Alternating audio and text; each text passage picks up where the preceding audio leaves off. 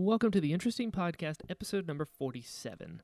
Now, this episode is just another example of my theory that the creature department at Pinewood Studios in London is populated with the greatest people in the world. This episode is Dee Tails. Apart from having the coolest name ever and one of the best laughs I've ever heard, he's just such a fun, passionate, talented person, and it was such a good time talking to him, obviously, because this is the longest podcast I've ever recorded. Dee is just so much fun. He has some of the greatest stories, but one of the things that Dee has that very, very few people have is experience in a very, very popular boy band. Dee was in a band called Emanate in the 90s, and I remember Emanate. It's just such 90s goodness. I highly recommend you check out their music video, any of them. But I've got a little something for you. Holds a special place in my heart. He toured with Janet Jackson. He auditioned for MC Hammer. One of their songs was in the Bad Boys soundtrack. That's right, Bad Boys with Will Smith. And he just has the craziest stories ever. And that was before he even started professionally acting and then getting involved in Star Wars. And his stories in Star Wars are just amazing. This was such a good time. We talked about splitting this episode up because it's so long, but I know a lot of you guys go on commutes and stuff, so you enjoy the longer episodes. And also, I want you guys to get a feel of how cool and genuine and passionate Dee is. And so I just decided to give you the full interview all at once. Dee's the best. He's really one of us, guys. Throughout this interview, one of the things that I love about him is he's very quick to give credit to everyone involved, which can sometimes be rare in the entertainment industry. But also, Dee has the visual dictionaries right next to him, and if he wants to find out who a character is, he checks it really quick, and it just made my heart so happy. Just to know that, everyone who's making these movies, they're us as well. They love this stuff as much as we do, and it's just really cool to see or hear, I guess. But yeah, you're gonna love this. So I'm gonna stop talking because it's already a super long podcast. But let me know what you think when it's over. Until then, enjoy the Interesting Podcast, episode number 47, with Dee Tails. Theme song time.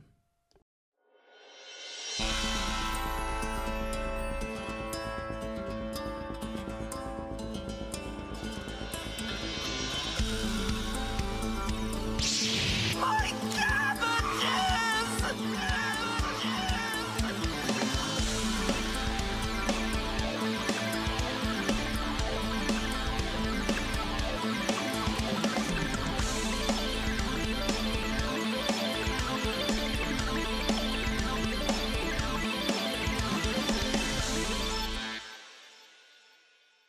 How are you doing today? I'm doing just fine. Good. Doing good. very well.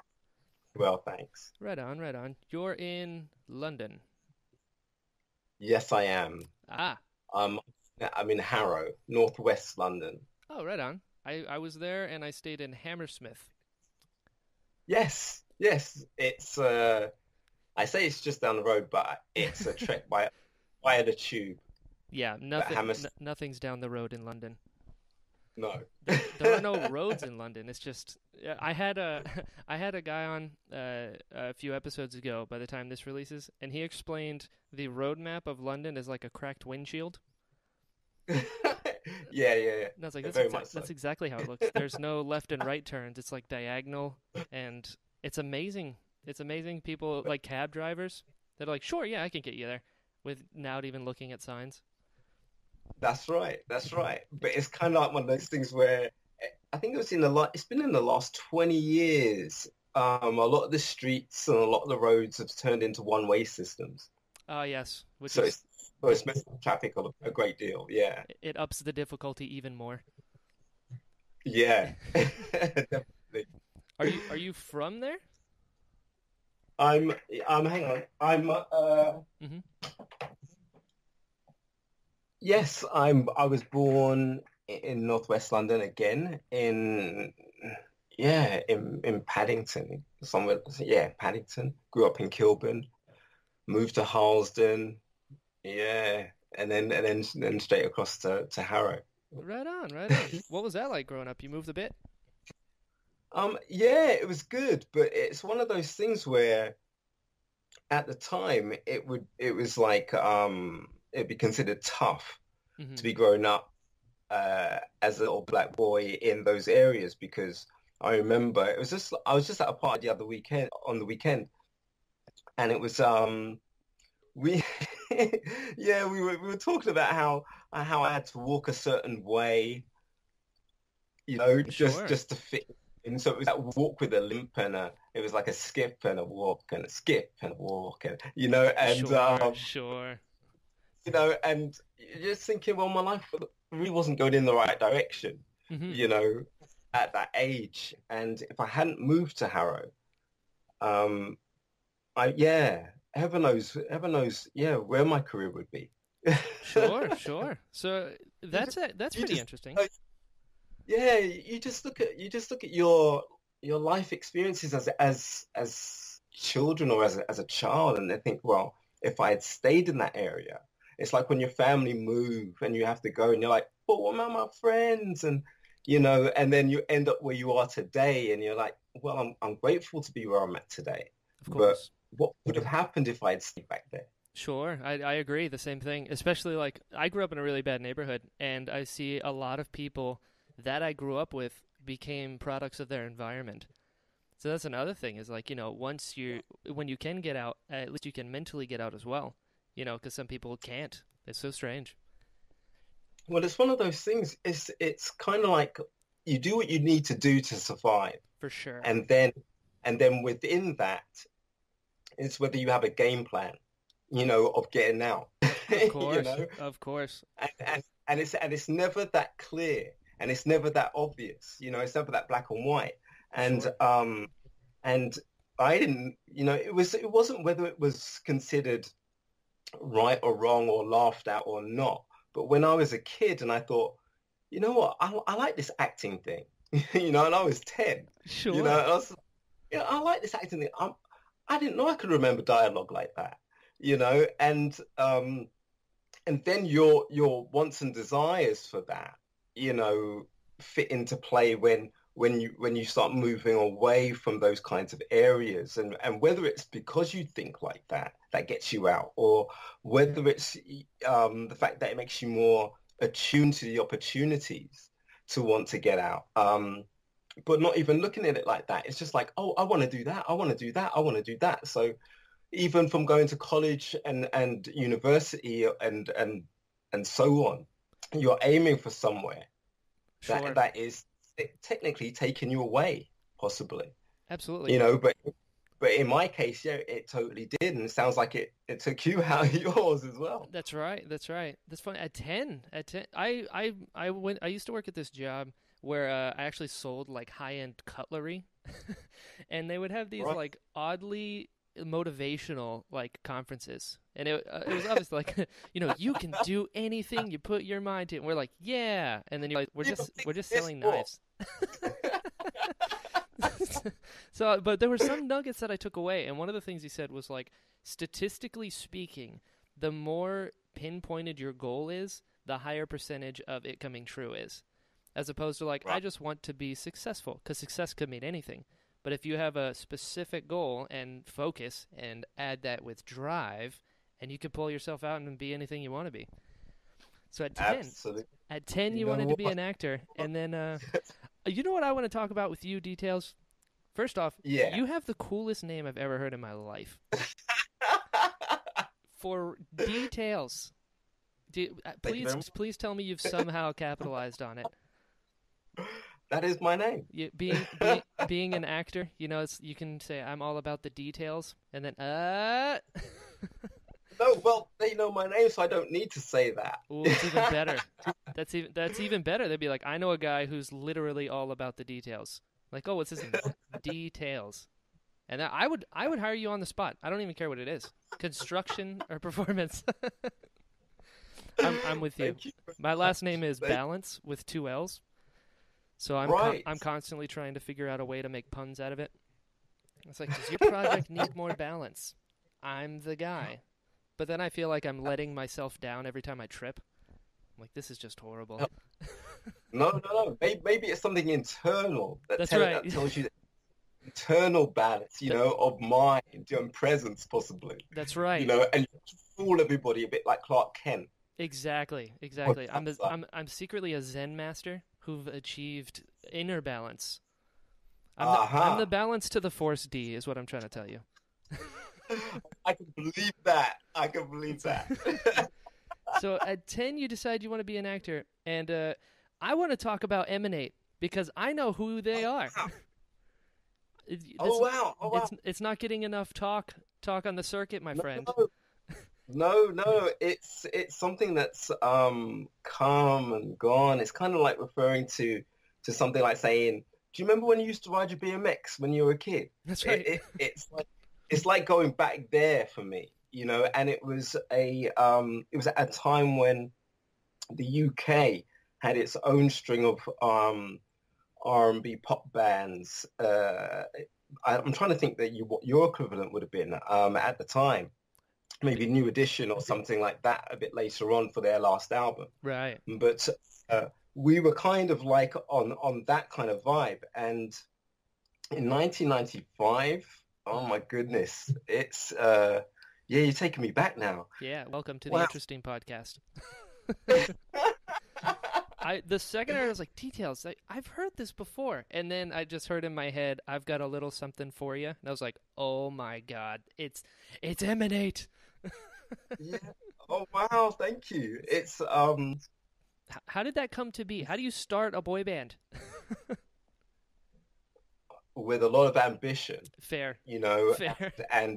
And big dreams, because nothing is guaranteed. You just go out there on a wing and a prayer, just based on the fact that you all enjoy the same kinds of music. Mm-hmm. You all go to the same R&B clubs and dance the same way, and like the same style, dress the same way and not necessarily in all the same clothes, but we would do that uniformly as a band sometimes.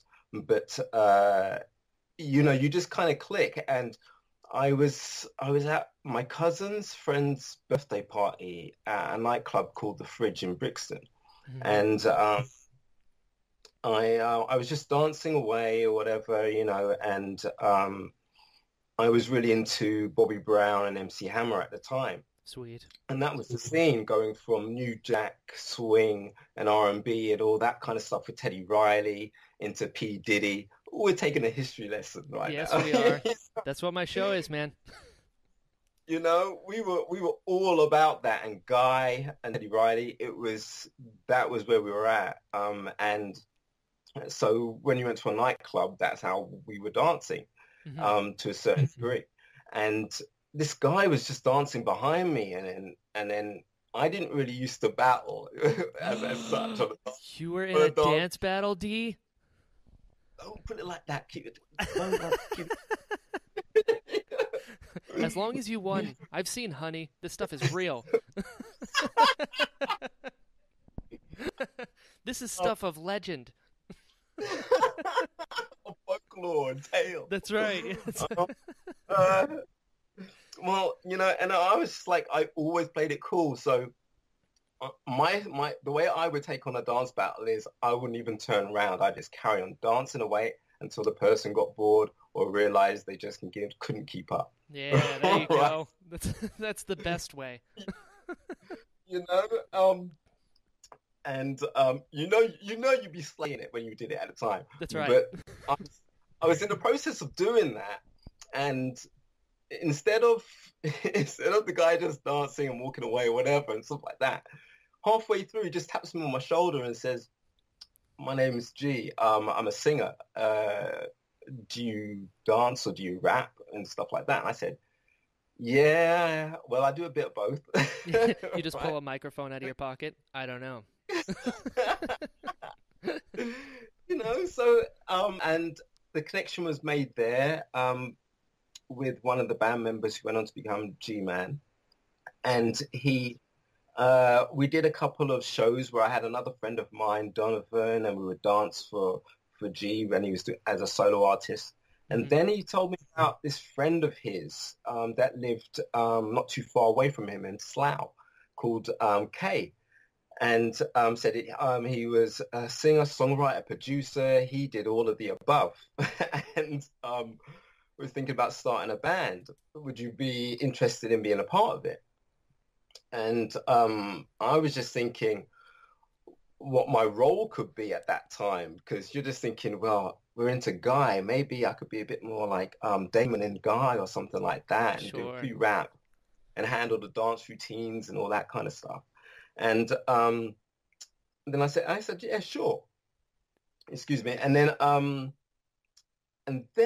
I think there was a big gap. I ended up having an audition for MC Hammer out in Oakland, California. What? And yeah.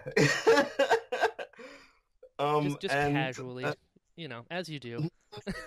No, but you're asking me to compact a lot into this podcast. If you don't care about time, we can go there. I do not care about time. The last one I did was like 2 hours. So I'm not saying this goes that long. That's up to you. But if you have no time constraints, neither do I, friend. Hang on a second. Let me just turn off my phone.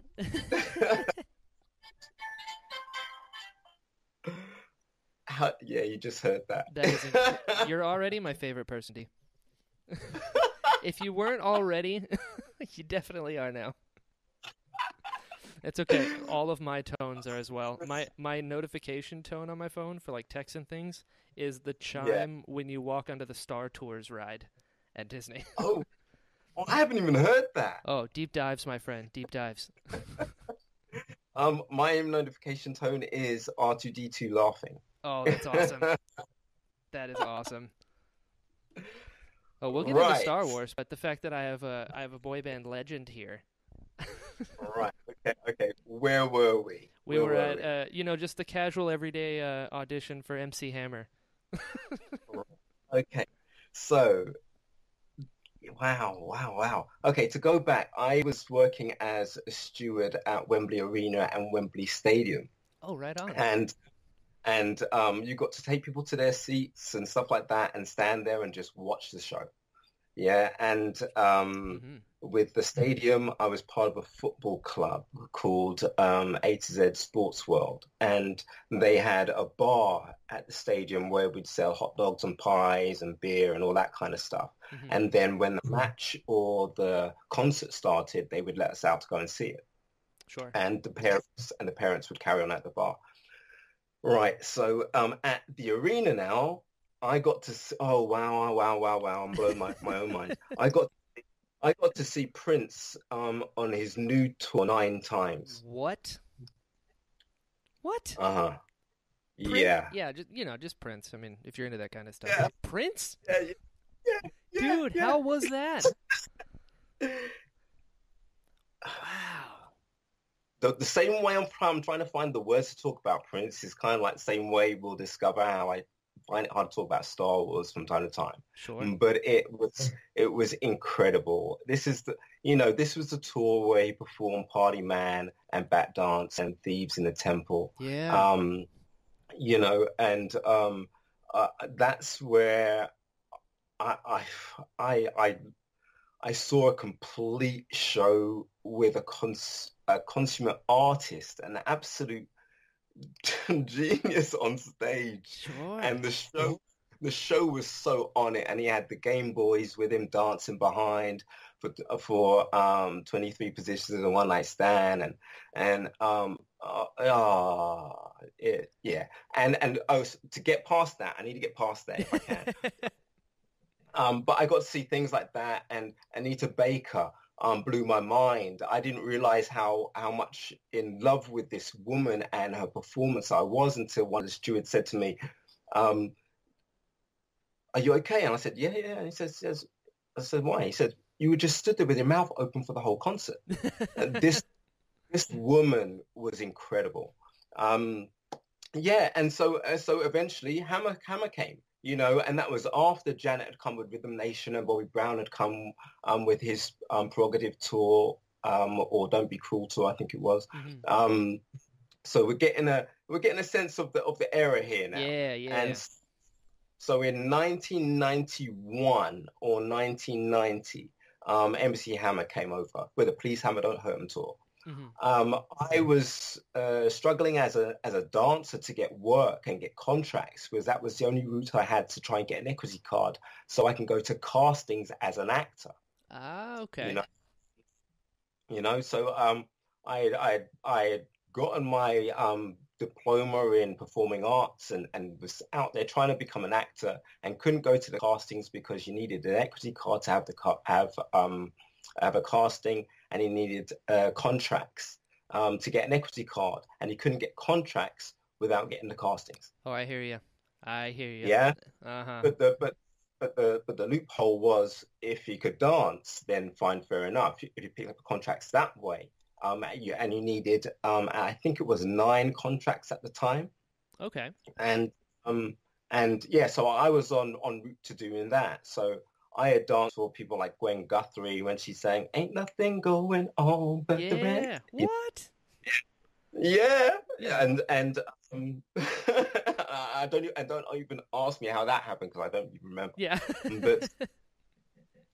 But so yeah, so I was doing that, and at the time Snap had come out with I've Got the Power, and you had these two dancers there, Hudson and Dean, in their suits and their red shoes, and that was the style for the UK, and that Right. was what was acceptable. Me bringing Bobby Brown, MC Hammer, West Coast style of dancing and all that kind of stuff. This country wasn't there yet. Right. So I was struggling. And only when American artists came over did I even stand a chance. Sure. Um, but when Hammer came over, their wardrobe was below the stage and to the left of the stage if you looked at the stage. So it was under a lot of the seating. Sure. Just getting a drink. There you go. So we were when we had to sign out, we had to walk past his wardrobe, which was What? extensive. Which was expensive. Sure. He might decide he wants to wear the purple and cerise outfit, and it's like, okay, well, that's that's all I can, Yeah. 52, Okay. you know, Parachute you pants know, now. you know, come on, it's hammer time. That's right.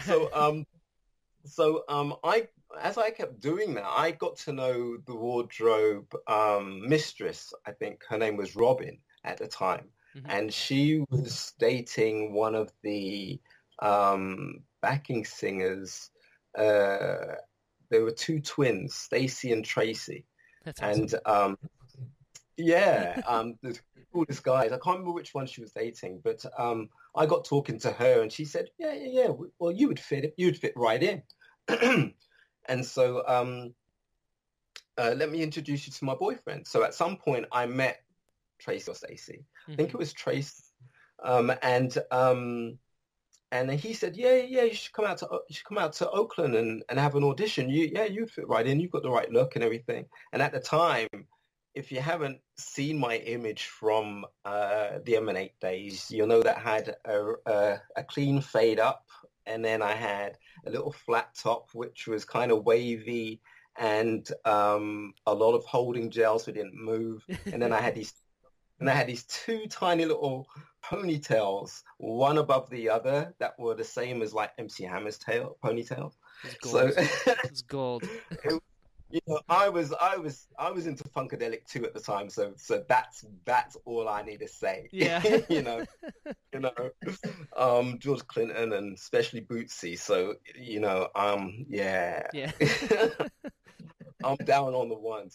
That's right. So so that's what they were talking about in terms of me having a look and fitting right in, and yeah, I stayed in touch with Robin, and an audition was arranged, and I flew out to Ooh, I think I flew out to New York and visited my uncle for a few days or something like that, and then I flew to Oakland, California, and Robin came and picked me up from the airport that evening. I slept on the couch, and she drove me to the studios the next morning. What? You know, yeah. And it's, yeah, and I'm gonna say this. I'm Mm-hmm. gonna say this.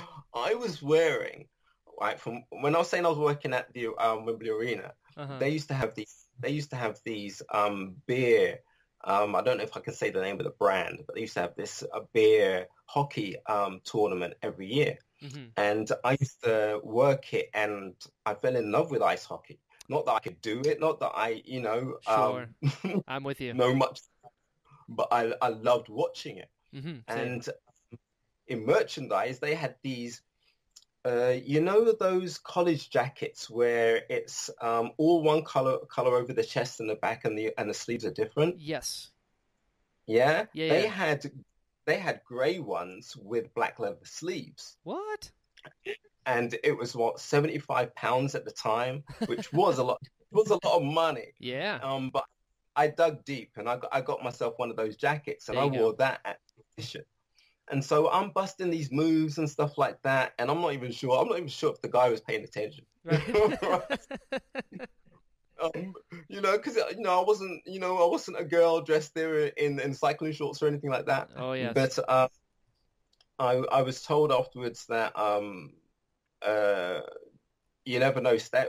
Be on standby. The next tour is too legit to quit, and we might What? pass through Europe. So I'm on like a maybe, and so I come back, and I'm just like, whoa, you know. Yeah, well, just That, take a quick little weekend to go audition for MC Hammer, as you do. you know, Go halfway but across the world. but it's one of those things where it's like the opportunity says, do you want to do this right now?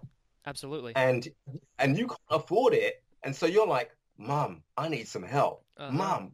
Of course. And your mom knows your hopes and your dreams, and it's like, well, I'm there for you. Give it a shot. Incredible. It's Hammer. It's not like it's come through a third party or anything like that. It's a member of the team. Right.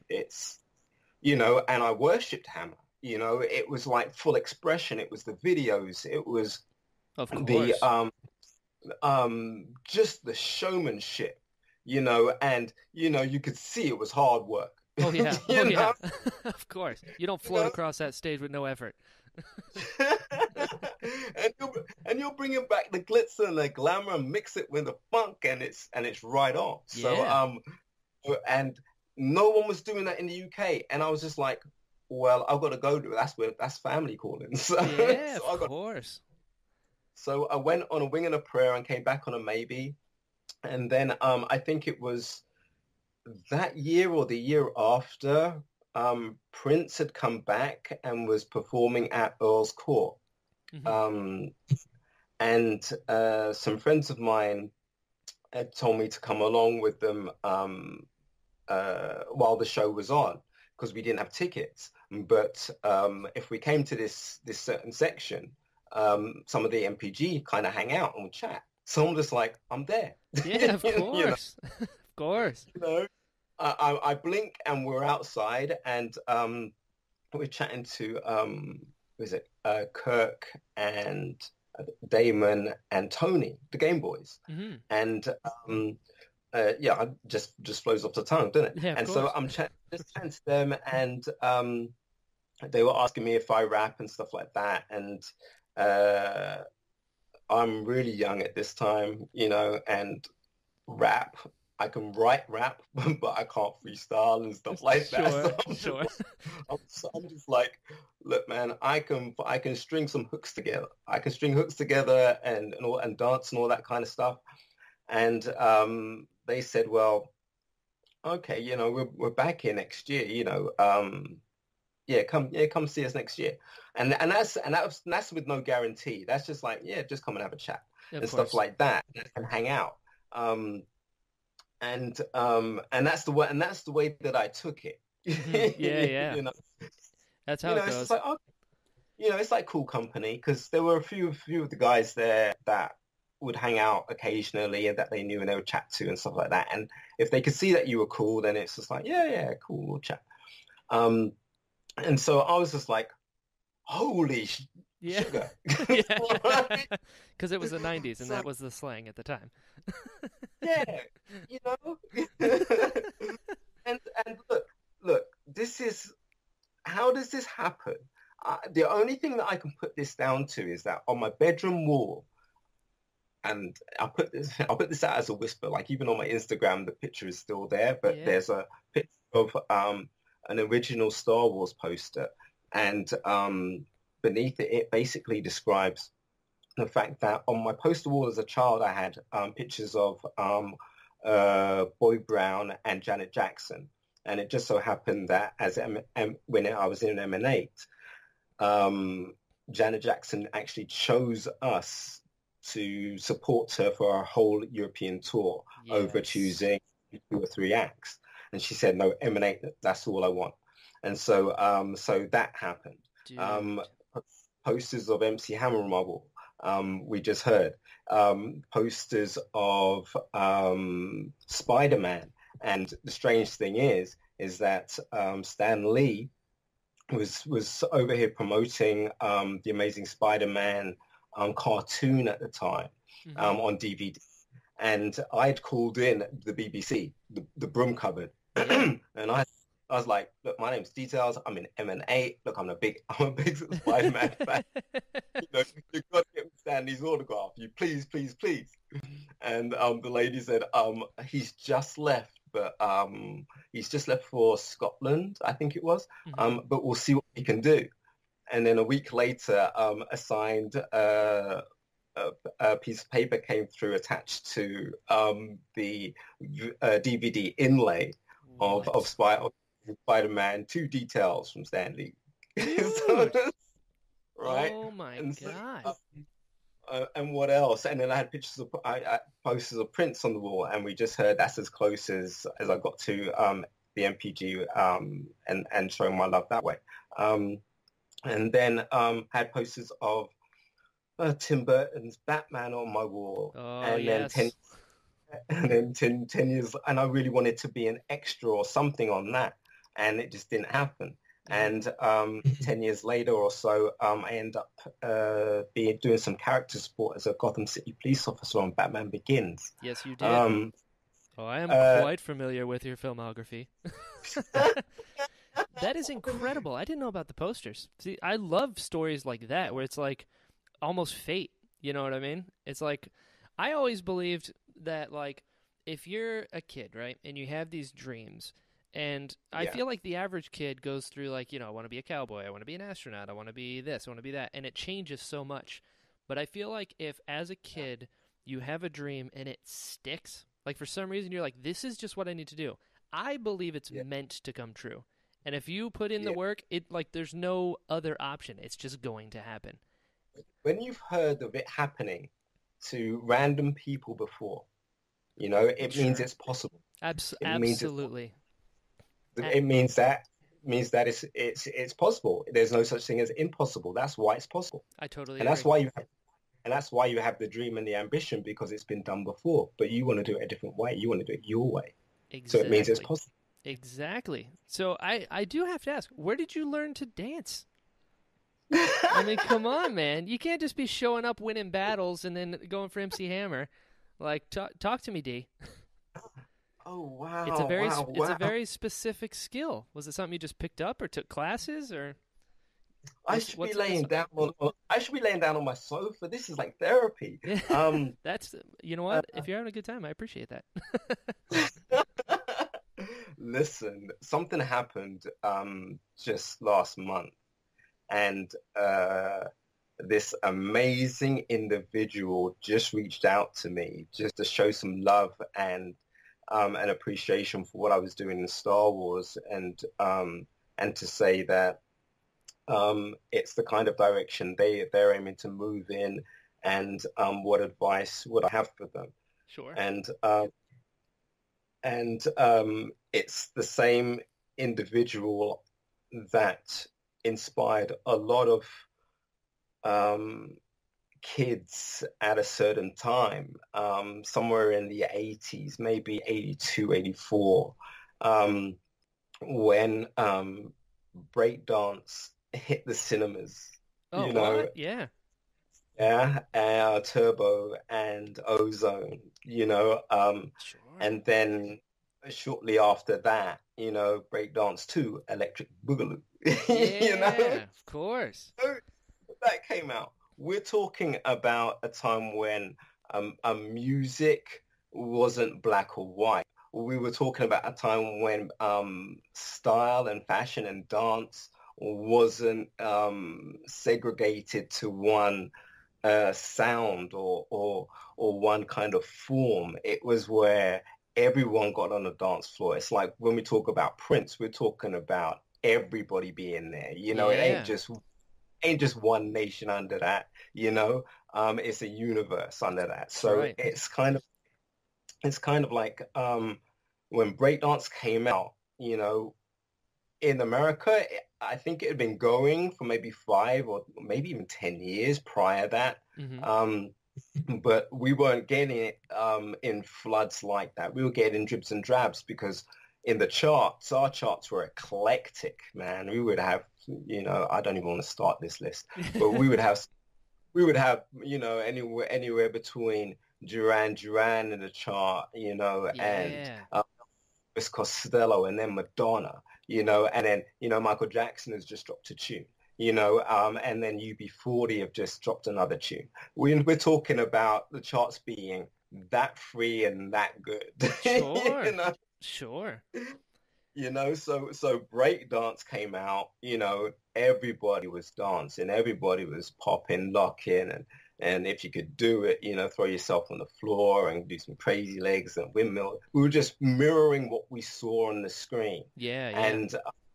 And it's such a heartwarming, um, simple film to get, in terms of what we're talking about, how you aspire to your dreams, Yeah, and how it doesn't matter where you come from. Ooh, that's right. this That's this right. is getting profound, That's you right. know. And you could take the audience there with you on that ride. You'd be in the cinema, and in the next screening, you may be having Electric Dreams showing, you know, Sure. um, and then Howard the Duck further on down in Yeah. the other booth. It was surreal, and then, what was the other one? The Breakfast Club. We're talking The best everything kind time. of mirrored music, and it was visual. Hmm. Um, and everyone that I hung out with, as far as body poppers were concerned, gravitated to Turbo, Right. Boogaloo Shrimp, Michael Chambers. This is the Yeah. dude that to me, and I was just like, oh my goodness, how do I Sure. tell this guy how much of an influence he was? Because it was at that moment it kind of all kind of clicked, where I realized that when I found that I could dance and I was good enough to dance with my friends and my friends were good enough to dance with me, and we could go out and go to a club, no, well, go to club, go to the school disco and bust a move and have everybody stand in a circle, Yeah. and love, just And just join and in. just kind of emanate. Uh... I had to. I had to. Maybe it was emanating from then, That's right. That's right. The true birth. so having that confidence just to know you could do something, Of course. you um and in front of people, and it was freestyle, so we hadn't even gravitated to doing routines like the Rocksteady crew or something. We hadn't gravitated to that yet. Right. you know um we were just like, yeah, look at us, we can do what they do in the movies. That's right. Spin, spin, spin, spin, spin. you know yeah, I used to do that. Yeah. you know um Wow. What was and your go-to move? Like, what was your trump card? We're like, all right, it's time to end this. What'd you pull out? Oh, oh, it was some locking and then I'd weave. Yeah. Hang on, wait. No, there'll be some locking into a couple of steps of up rocking, and then it'll go into one dive to the ground where I'll do the windmill once and back up to my feet, and then stand it with my hands folded. What? What? Well, you have to end with the hands folded, man. That's the mic drop. You're flying through the air and you're like, "Yep." I'm sure I'm making it sound a lot cooler than it actually was at the time, you know. Doubtful. I've seen Eminate's music videos. It was definitely as cool as you're making it sound. Bless you. I couldn't do any of that. I had a buddy who could do like the marionette, where you would like pretend to punch him out and he would go down and then you'd put your hand above his head as you're treating him like a marionette. Yes. I couldn't do Yes, anything, yes. so I was the hand that was above him. I knew my capabilities right out the gate. But it's and it's kind of like just how these things just Happen. began to happen Yeah. because I didn't believe that there was a distance between what someone else had achieved and what they were doing to what it was that I thought that I could do. What I would say though is that part of that drive is thinking that you're ready already. Well, yeah, of know? course. Fake it till you make it if you have to. Yeah, and you're absolutely not ready. The journey, the in the desire, when you're thinking it and then you're saying it and then you're doing it, and you're looking at every tiny little aspect. Like if you're watching a movie, you're like saying, well, I wasn't in that, but is there a part in there I could have done really well? Yeah, I could have done that. Yeah, and treating it as homework, Of course. or trying just get in your mind in the sense of like this is what we're working toward, and in the meantime, you're struggling. So it's like for me, it's like well, until things hit with Emanate, I was going to try and dance these contracts into existence, Sure. And so where are we? Where do we go from here? Where we go from where here. am I? Luck is Oh, yes, preparation meets opportunity. We're at the posters. Okay, so one or two of those things I could say yes, a coincidence, but all of those things, every single one of those things, and the one poster that never came down off my wall was the Star Wars poster. Oh yes.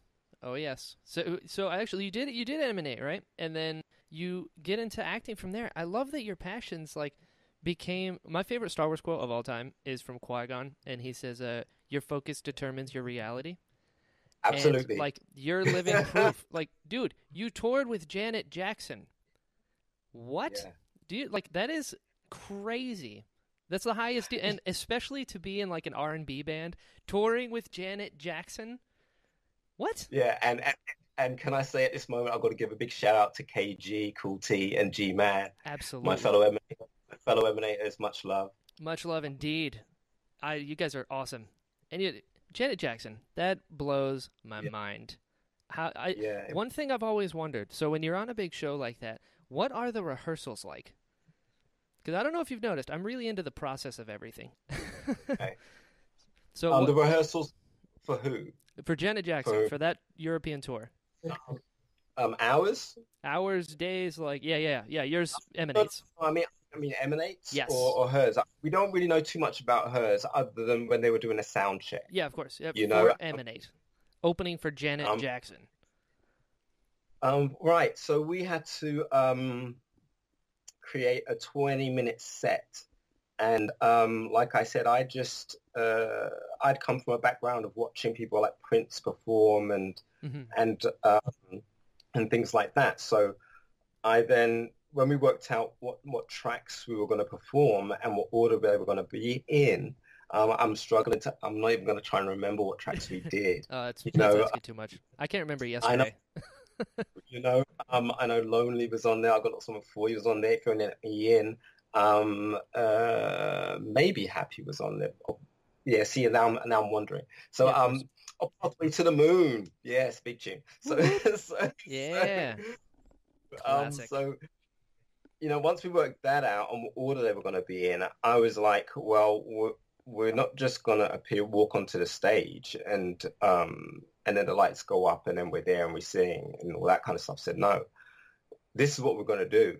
Mm-hmm. We're going to line up and I need the guys in the studio to create a mechanical sound of something breaking or something opening. Ooh. And at each one of those things, I want to see a spotlight appear over each one of us. And each time that does, we were going to lock in one of those shuddering moves, like we've just landed or just appeared or just whatever. Yeah. Genius. And then there was going to be another sound, one after the other, where we each then turn around in that one locking move. Mm-hmm. And then there were going to be these steps. It going to be clump, clump, clump, yeah, clump, clump. And then there's going to be an explosion into everybody get up and get down, emanates in the hat. What? Dude, so you basically were a director as well. You're like, I've got this vision. Well, for the intro, I would go as far as that. Yes, yeah, and big. But close with the producers on that. So before we even got to those mechanical sounds, mm-hmm. we had this atmospheric sound of all the news footage of fans talking about M&A and reporters talking about M&A, news people talking about M&A and all this kind of stuff, mm-hmm. All in darkness. Before you had that sound, and then you got those spotlights, and then you got that explosion, and we went into first performance. Mm-hmm. Now, that was our set. We maybe rehearsed that for maybe I'd like to say a month, but it could have been two weeks. Sure. I'd worked out. Well, yeah. I'd worked out with our wardrobe coordinator at the time, our stylist, who was Al Berlin at the time. Absolute lovely guy. And what our press performance outfits were going to be. So it was going to be the white baggy jeans, and it was either going to be these red jacket tops or these blue jacket tops. And then for the ballads, we'd then switch into the white shirts. Sweet. And just for the visual and the lighting on the stage, because that's all I was concerned with is how we looked and how we presented ourselves, having seen the likes of Hammer, like I said, and watched New Edition perform and people like that. Sure. And so we worked all that out, and then it was go time, and we had met Janet and the dancers during a press interview she was doing, and then we were just there, I think, for the photographs and things like that, for either MTV or some magazine or something like that. Okay, mm-hmm. I'm struggling to go back. That's fine. And we thanked her for having us on a tour and stuff like that, and the dancers were really, really cool. We were hanging out with Nikki and Kelly and those guys. They were just hilarious. Yeah. And they taught us how to play the card game Uno. Oh, sweet. Or how to cheat at the card game Uno. We never played that game before. Of course. It's called Dose. Really? No, is it? No. Don't do that. I know. I'm sorry, you were drinking. I can't help it. The improv brain. And so there was an advert on where what's his name? Enfield was advertising something, and he would shout armadillo at the end, and KG was prone to doing that, so the girls picked that. And yeah, and then the guys taught the girls some swear words. Of course. And it just so happened that me and G-Man were just walking backstage before a show once, and just happened to run into to Janet Jackson. No, I can't say it like that, but we did. And she was laughing, and she stopped us because we didn't know what to say. Yeah, of course. What do you say to Janet Jackson? We're just gonna smile and keep walking, but it was just like, oh my God, we can't. And she says, she goes, hey guys, how you doing? And we said, oh, we're good, thanks. The show's going amazing. And she said, thank you, or whatever. And it was like, she goes, oh, the girls, Nikki and Kelly, they told me to say this to you. And she said to say that you guys are a bunch of, and she said this word, and our mouths just dropped. Oh no. Our mouths, and we said, and then we panicked and said, no, you can't say that word. No, you can't. Say that. That's a bad word. Right. Janet, stop! No. Who taught you this? And I'm sure she knew, but she saw the look on our faces and she started laughing and giggling, and so did we. And then we parted ways, and that was a moment. And that was, that was part Yeah, of it. I would say that's a moment. Another moment that not a lot of people have is a group that meets at a club and then goes on to open for Janet Jackson, and then you're performing in front of thousands of people. What was for somebody who always wanted to be an actor? What was that like, being on stage in front of, like, very, very small percentage of the human race gets to experience that? Well, it was still part of the stepping stone as far as I was concerned, because I was thinking, obviously the root of it all is like, well, if the band's successful, it'll afford us to all do, well, the guys to do their solo albums, and I can go and do some acting or whatever and stuff like that. Of course. The dream that I guess all boy bands have, I guess, to some degree. Excuse me. And so when it came to that, we had rehearsed what we did so well. Mm-hmm. We were in full control of whatever we chose to do on that stage. We would decide before going on how much of the dance routine we were going to do, and then the rest was going to be running about. And then we would, and then at one point in the song where we would cross and do my little hammer tribute or whatever, we would meet to do that, and then that would be the end of the routine, and then carry on doing what we were doing before.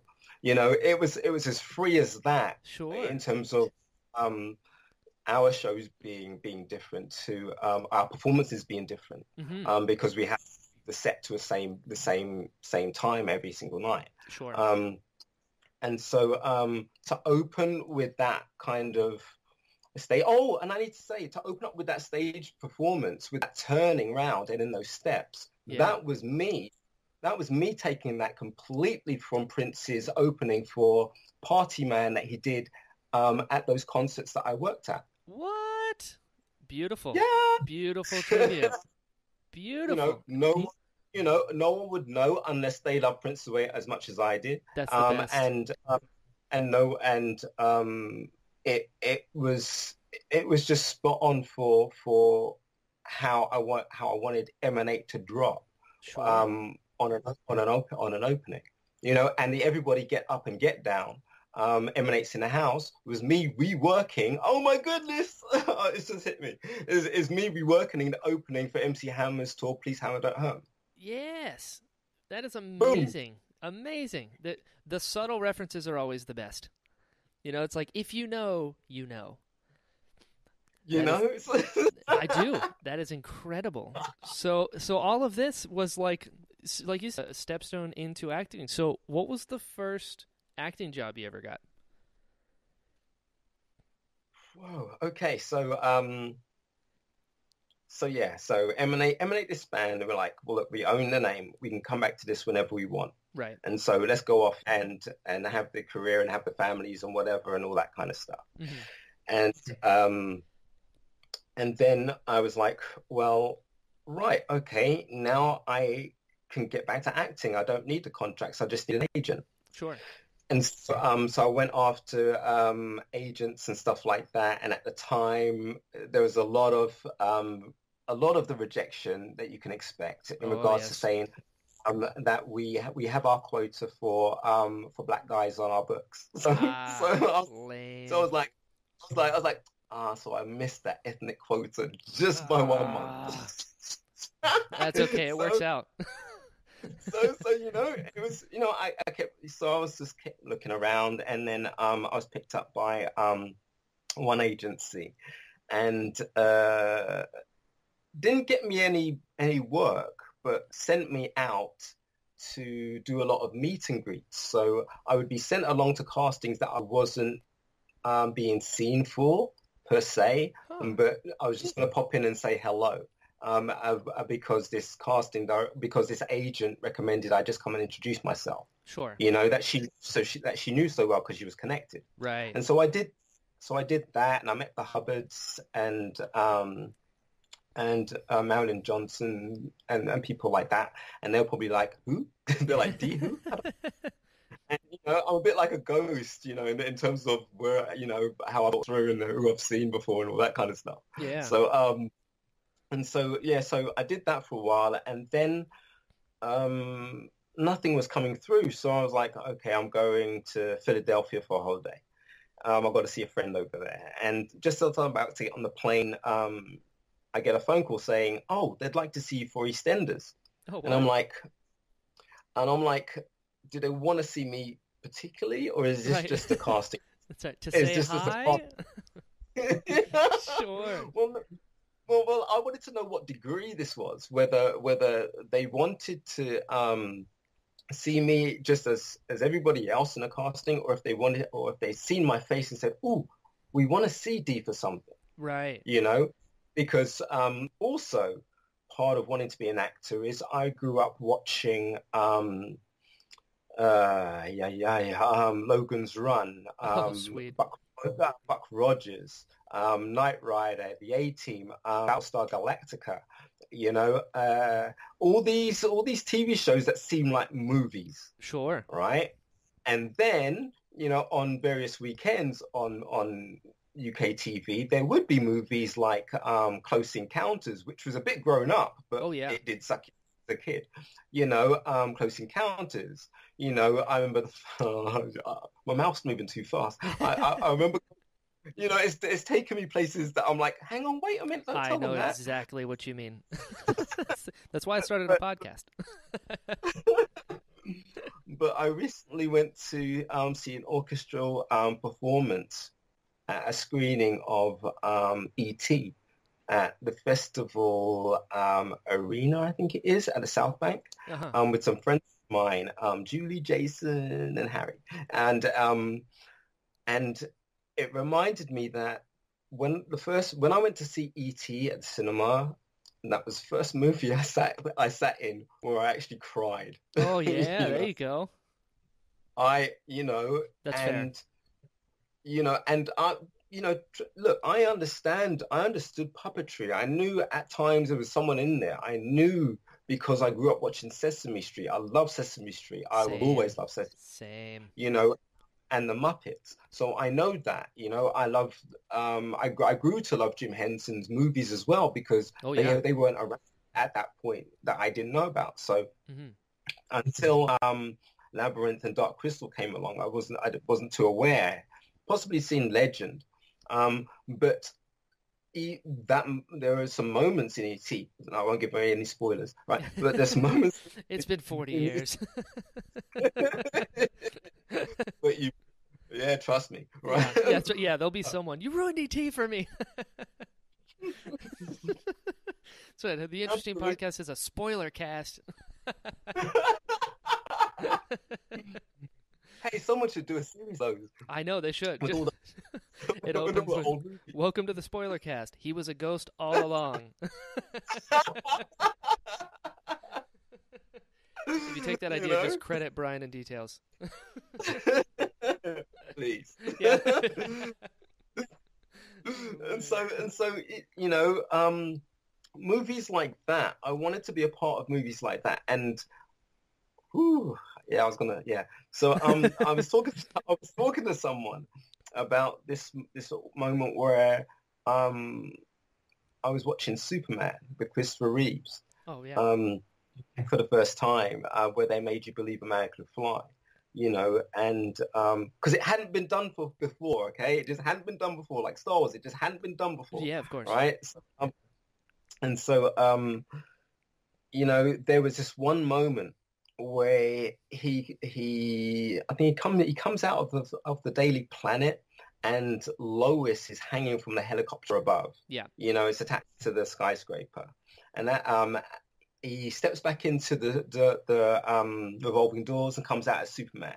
And this pimp with this ride and these chicks, he just says, "Ooh, wee, that's a bad outfit," Yeah. and then excuse me, and just goes up. That was just unbelievable. It was just so real. And then I was like, I want to be that guy. Yeah, of course. There weren't many black guys in that movie, so I was limited. But Yeah, I knew that guy was cool. I'll take it. He got to see man. you know? That's right. Representation matters, D. But it's the little things you kind of cling to. You're clawing the pigeon steps along the way, and you're just find these things. And so having that phone call, do you want to be in this soap? That I can't watch those. I can't watch soaps like that. Yeah. Very, very, no, taxing. No. Yeah. God, you know what I mean? This is like, I don't want the real world, thank you very much. That's right. So I wasn't enticed, so I got on the plane anyway. And then the next thing that came up, there was another casting for some movie that I can't even remember the name of the movie. Yeah, I was casting for it, and then I went snowboarding, and they were waiting for me. Then I came back, and then I did it, and then did the casting again, and then that movie just went away, and then I turned down another casting for EastEnders, and then that was it. That broke her back, and it was like, oh, I'm not going to represent you no more. I can't do that. Right. And I turned that down because I was getting on a plane. I was getting on a plane. Where was I going? Away, very far away. Yeah, I can't remember where I was going. I was getting on a plane, and then I found this agent called Pauline Oni at Ethnic Artist Agency, and she was like, "Oh, I know about M&A, and I know you, and okay, let's give this a shot." And so, one of the best things that we tried was, she said, "Well, how do you feel about Shakespeare?" And I was like, "Well, I don't really know much about Shakespeare." Right. I remember it was a struggle as a class read. Yeah. Tell me about it. Reading the Scottish play and the witches and whatnot. So, yeah. So I was just like, okay, yeah, let's do some. I'll get involved in some workshops. So I got involved in some workshops, and I watched Romeo and Juliet, which I absolutely loved, especially for the way that they did it, and and then the workshops turned into two shows, of two different stories, that ran for I guess 2 months each or something like that in the West End, and the first one was Romeo and Juliet, and I got to play Paris, and yeah, I had a sword fight and got killed, and I didn't even know why and stuff, and But you're on the West End, so well done. It's one of those deaths where you're just like, oh, come on. Yeah, right. I saw that coming. Just yelling cheap shot as you die. Oh, actually, no, that was the second one. The first one was a Scottish one, and that was my introduction. I got to watch, one of my really good friends, Teo Gill, performing as, as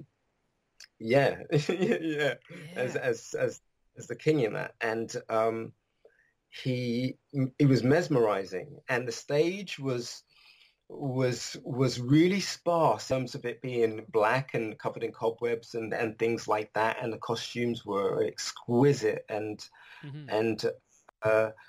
I got to play. They merged the three murderers into one, and so I got all of that Oh, in terms of sweet. dialogue, and talking to Banquo and things like that. And then I got to play. I think it was just for a special effects. Did the second apparition, Hmm. and yeah, it was just an amazing thing. And I fell in love with Shakespeare and the text and how he romanticized even the most traumatic things and Yeah. what watching it being performed. And what inspired me was Teo had pages. Teo had pages to learn, bless him, you know. And I'm looking at my paragraph thinking, oh wow, that's a lot. You know? You're like breaking it down. Okay, 5 sentences. 5 sentences. Oh God. All right. All right. Oh, let's do this, I guess. You know, and then so when I realized I've got no excuse, it's like, no, you've got no excuse. Boom. So I was able to learn my stuff really easily and really quickly. Um, Hmm. and because of the workshop environment that we worked in, it was incredible. And Sure. you know, and so that was my stepping stone. And then because of M&A, I was able to get involved in various productions. People like having ideas. Oh, let's try shooting this, or let's try shooting this sci-fi or whatever. Hmm. And it's like, oh yeah, I'm in for that. If it works, then got show reel. If not, then I've wasted nothing. You Yeah, I'm know, with you. so just keeping involved in the right types of things. So gradually, it's like, I find it very, very difficult to want to do anything that's like a soap or a drama in that respect Sure. when my dreams have been just dressed and draped in Spielberg and Lucas, Of as course. a child you know and I love the entertainment. I love the spectacle, like even things like Transformers. It's not everybody's cup of tea and things like that, but I love just the big box office of it. It's the summer box office, Of course. I'm clinging to the summer box office because that's what I grew up on. Give me that madness, craziness. It doesn't have to make that much sense. I just want entertainment. Just give it That's to me. right. Show me an explosion and I'm there. Yeah, and then I'm taken back because I used to love watching The Three Musketeers with Oliver Reed, Oh yeah. and then when Pirates of the Caribbean, I'm just in love with this whole fantasy thing, of putting it on the sea and the writing being so much like of the original Musketeers. Well, that's how it is for me. Right. Um, and I can't stop giggling when I watch those movies. Um, Not that I can much anyway, Yeah. but but it's all of those things is you just gravitate to those things and um then I went away. I was in Malta, celebrating with my one of my second families, the Carawanas over there, and came back to the UK, and my agent said, "Oh, you've just missed this casting," and I was like, "Oh, what'd you tell me that for?" Yeah, right. I'm with you. Don't tell me when it's like, okay, here we are. It's like, what did you accomplish besides making me sad now? Yeah. But I'm thinking, I'm thinking, maybe she's still trying to sell me on doing some corporate gig or doing this or doing that, Oh, and I'm just like, right. You missed this, I, but I have this for you. yeah, Yeah. yeah, and think about the money, Right. so and things like that. I'm thinking, no, it won't take me to the route of doing big movies. I have to keep on track with that. Sure. If I get trapped into doing a circuit because it's just for the money in a realm of acting and performance that I'm doing, Right. it's soul destroying because I'm trying to reserve every ounce that I've got for these big moments that I have no idea whether they're coming or not.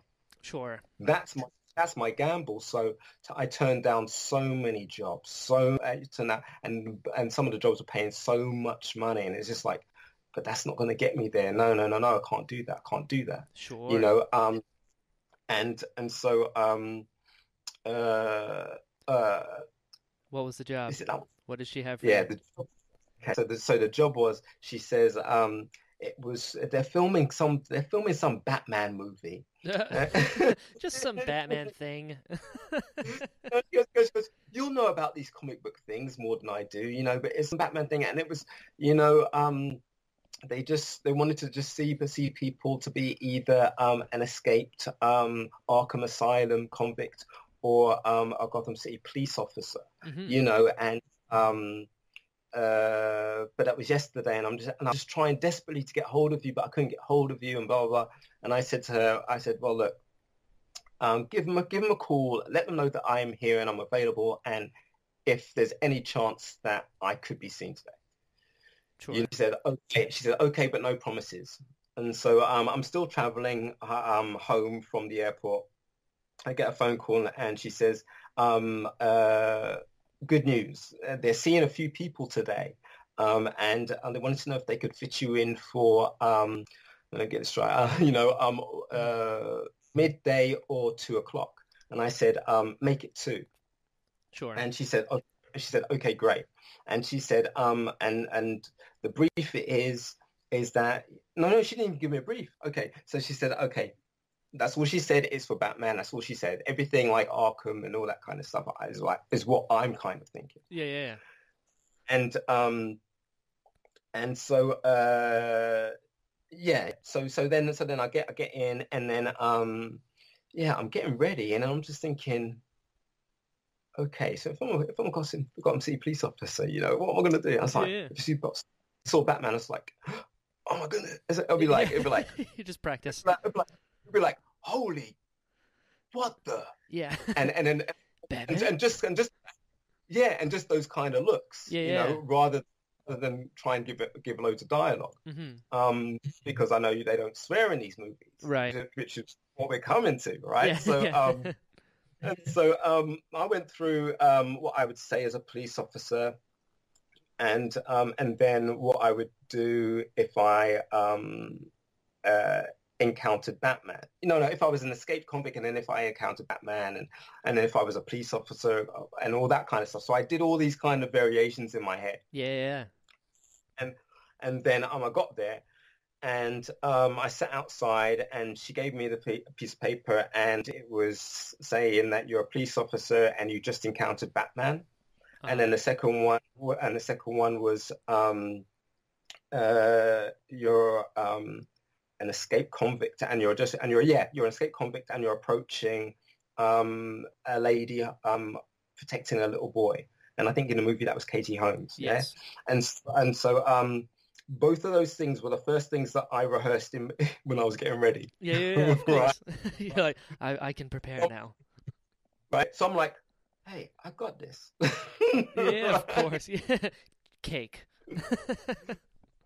So I'm sat there, and someone's in the other room, and I can hear them doing their piece, and he's effing, and he's blinding, and he's swearing, and this curse word, and I'm thinking, they don't swear in movies. They don't swear in movies. So I was just like, okay, if this is what I'm up against, right. Okay, Yeah. right. I got this in the bag. Take that, Sweary McGee. So I stand a chance. Yeah. So I got in there, and she even gave me 5 minutes to prepare, and I'm just like, man, I'm ready to go. I'm just like, okay. And so and then I did it, and then I thanked them for seeing me, and then I left, and then I called my agent, and they just said, thank you for arranging it. Thank you so much. It was awesome. And I left it on her answering machine.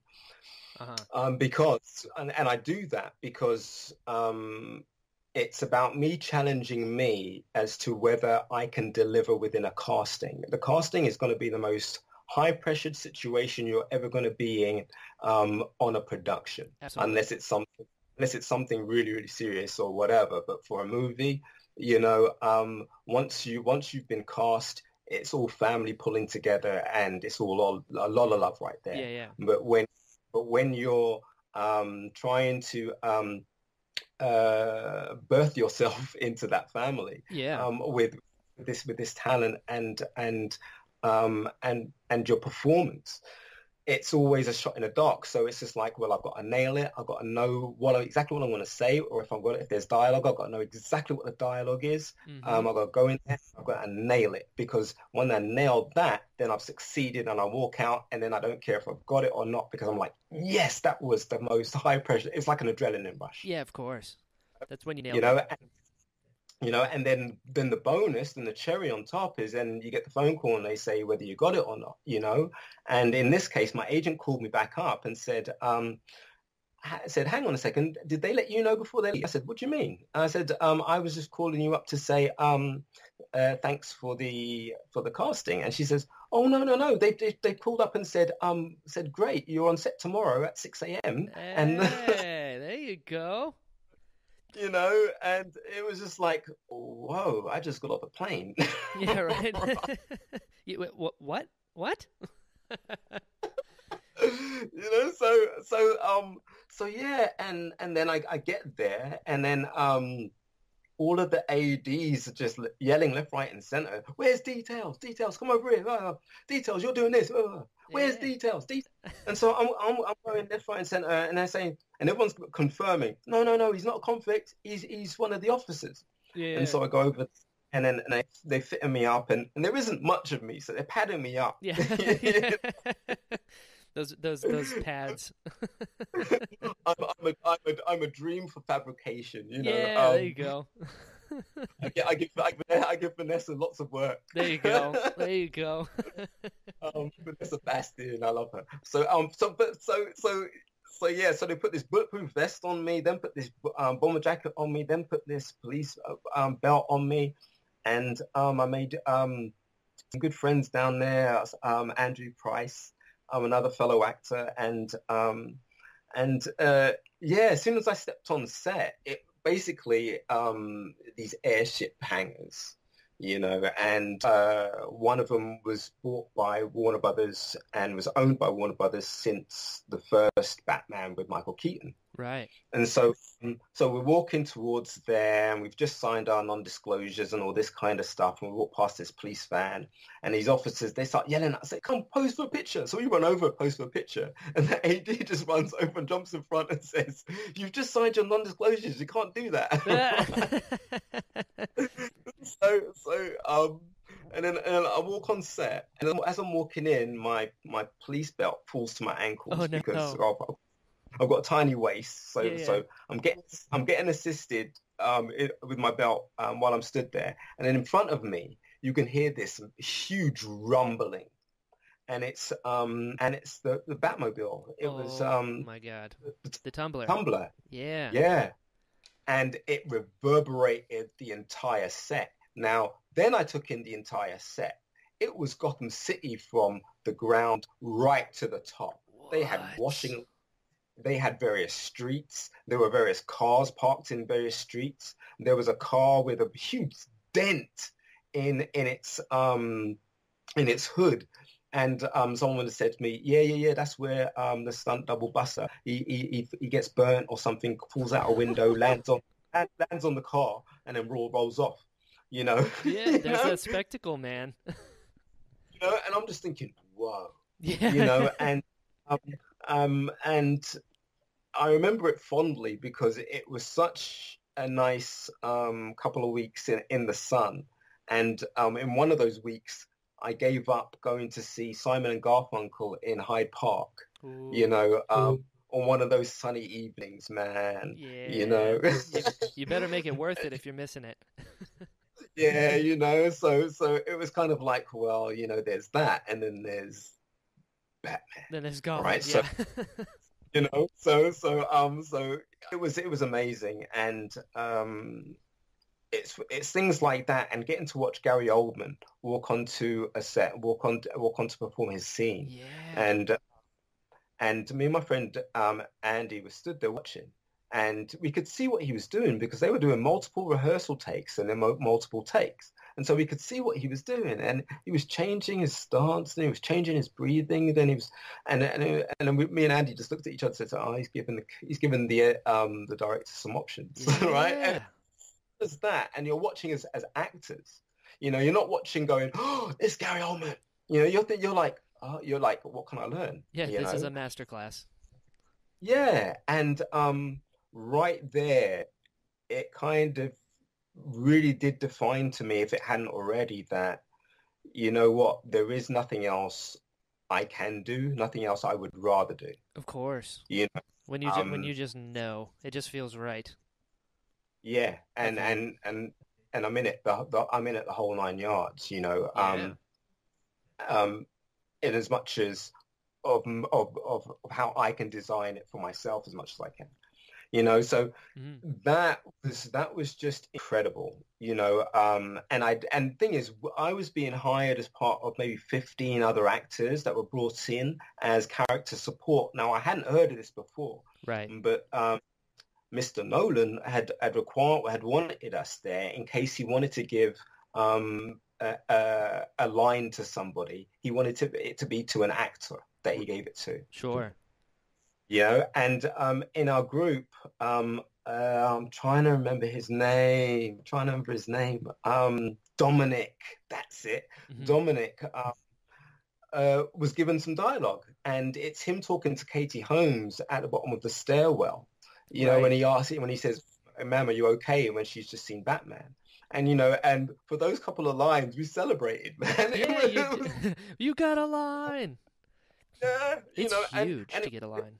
it was totally genuine because we consider ourselves so lucky to even be on a Batman movie. Yeah, of course.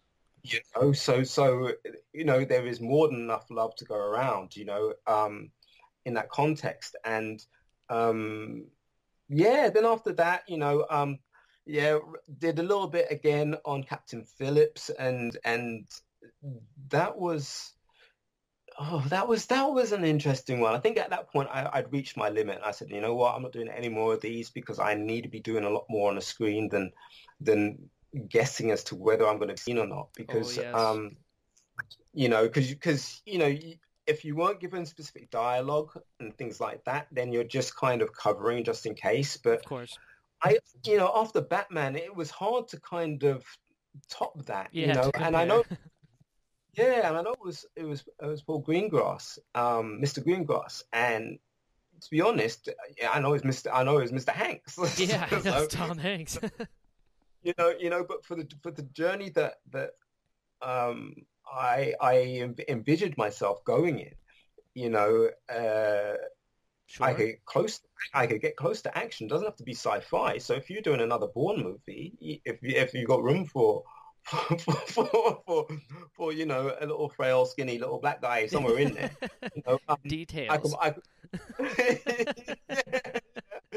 you know, but yeah, maybe he's a hacker or something like that. Maybe he's an informer or He's something like that. versatile, I'll tell you that right now. Yeah, yeah, yeah. But he can't fight, so don't get involved with anything with Jason. Yeah. That's right, yeah. So if it was something like that, then yeah, I could contribute to that. I know what that's about. Sure. But after Captain Phillips, I was kind of done, and then the movie came out, and I was lucky to even have my elbow in one of the shots. Sure. So yeah, I was like, nah, I'm done. Yeah, And so yep. so straight away from that. So stopped accepting those when those came in. Sure. You Sure. know, Been there. regardless of what they were and things like that. So it's money again. You're turning down, but Yep. you're being really specific about what it is you want. Of So course. if you're being specific with what you want, you're leaving room for it to actually appear. Yeah. Totally And agree. so and so what was I doing during that time as well? I had been doing working at the Royal Opera House and in Covent Garden, in one of their actors who would mingle in between the singers and things like that with some beautiful people. Hmm. And ended up doing Wagner's Ring Cycle, which, if you don't know, is a marathon, of an opera where I think one of them lasts 7 hours and things like that. And they would space them out within maybe 1 or 2 months. And one of those was Das Rheingold. And they were doing this sequence of transforming one of the singer scientists into this monster, this giant. Right. And the first wave was like this 15-foot suit where you're having all of his muscle tissue revealed because it's ripped away from the skin. The jacket is still somehow on. He's got a big square mirrored head, and he stumbles forward and then drifts off stage, and that would be performed by me, followed by these two massive mechanical hands that would come on from each side of the stage, grab the singers as the head would then appear over the back of the stage and then disappear. And then the singer would come stumbling out, That's so cool.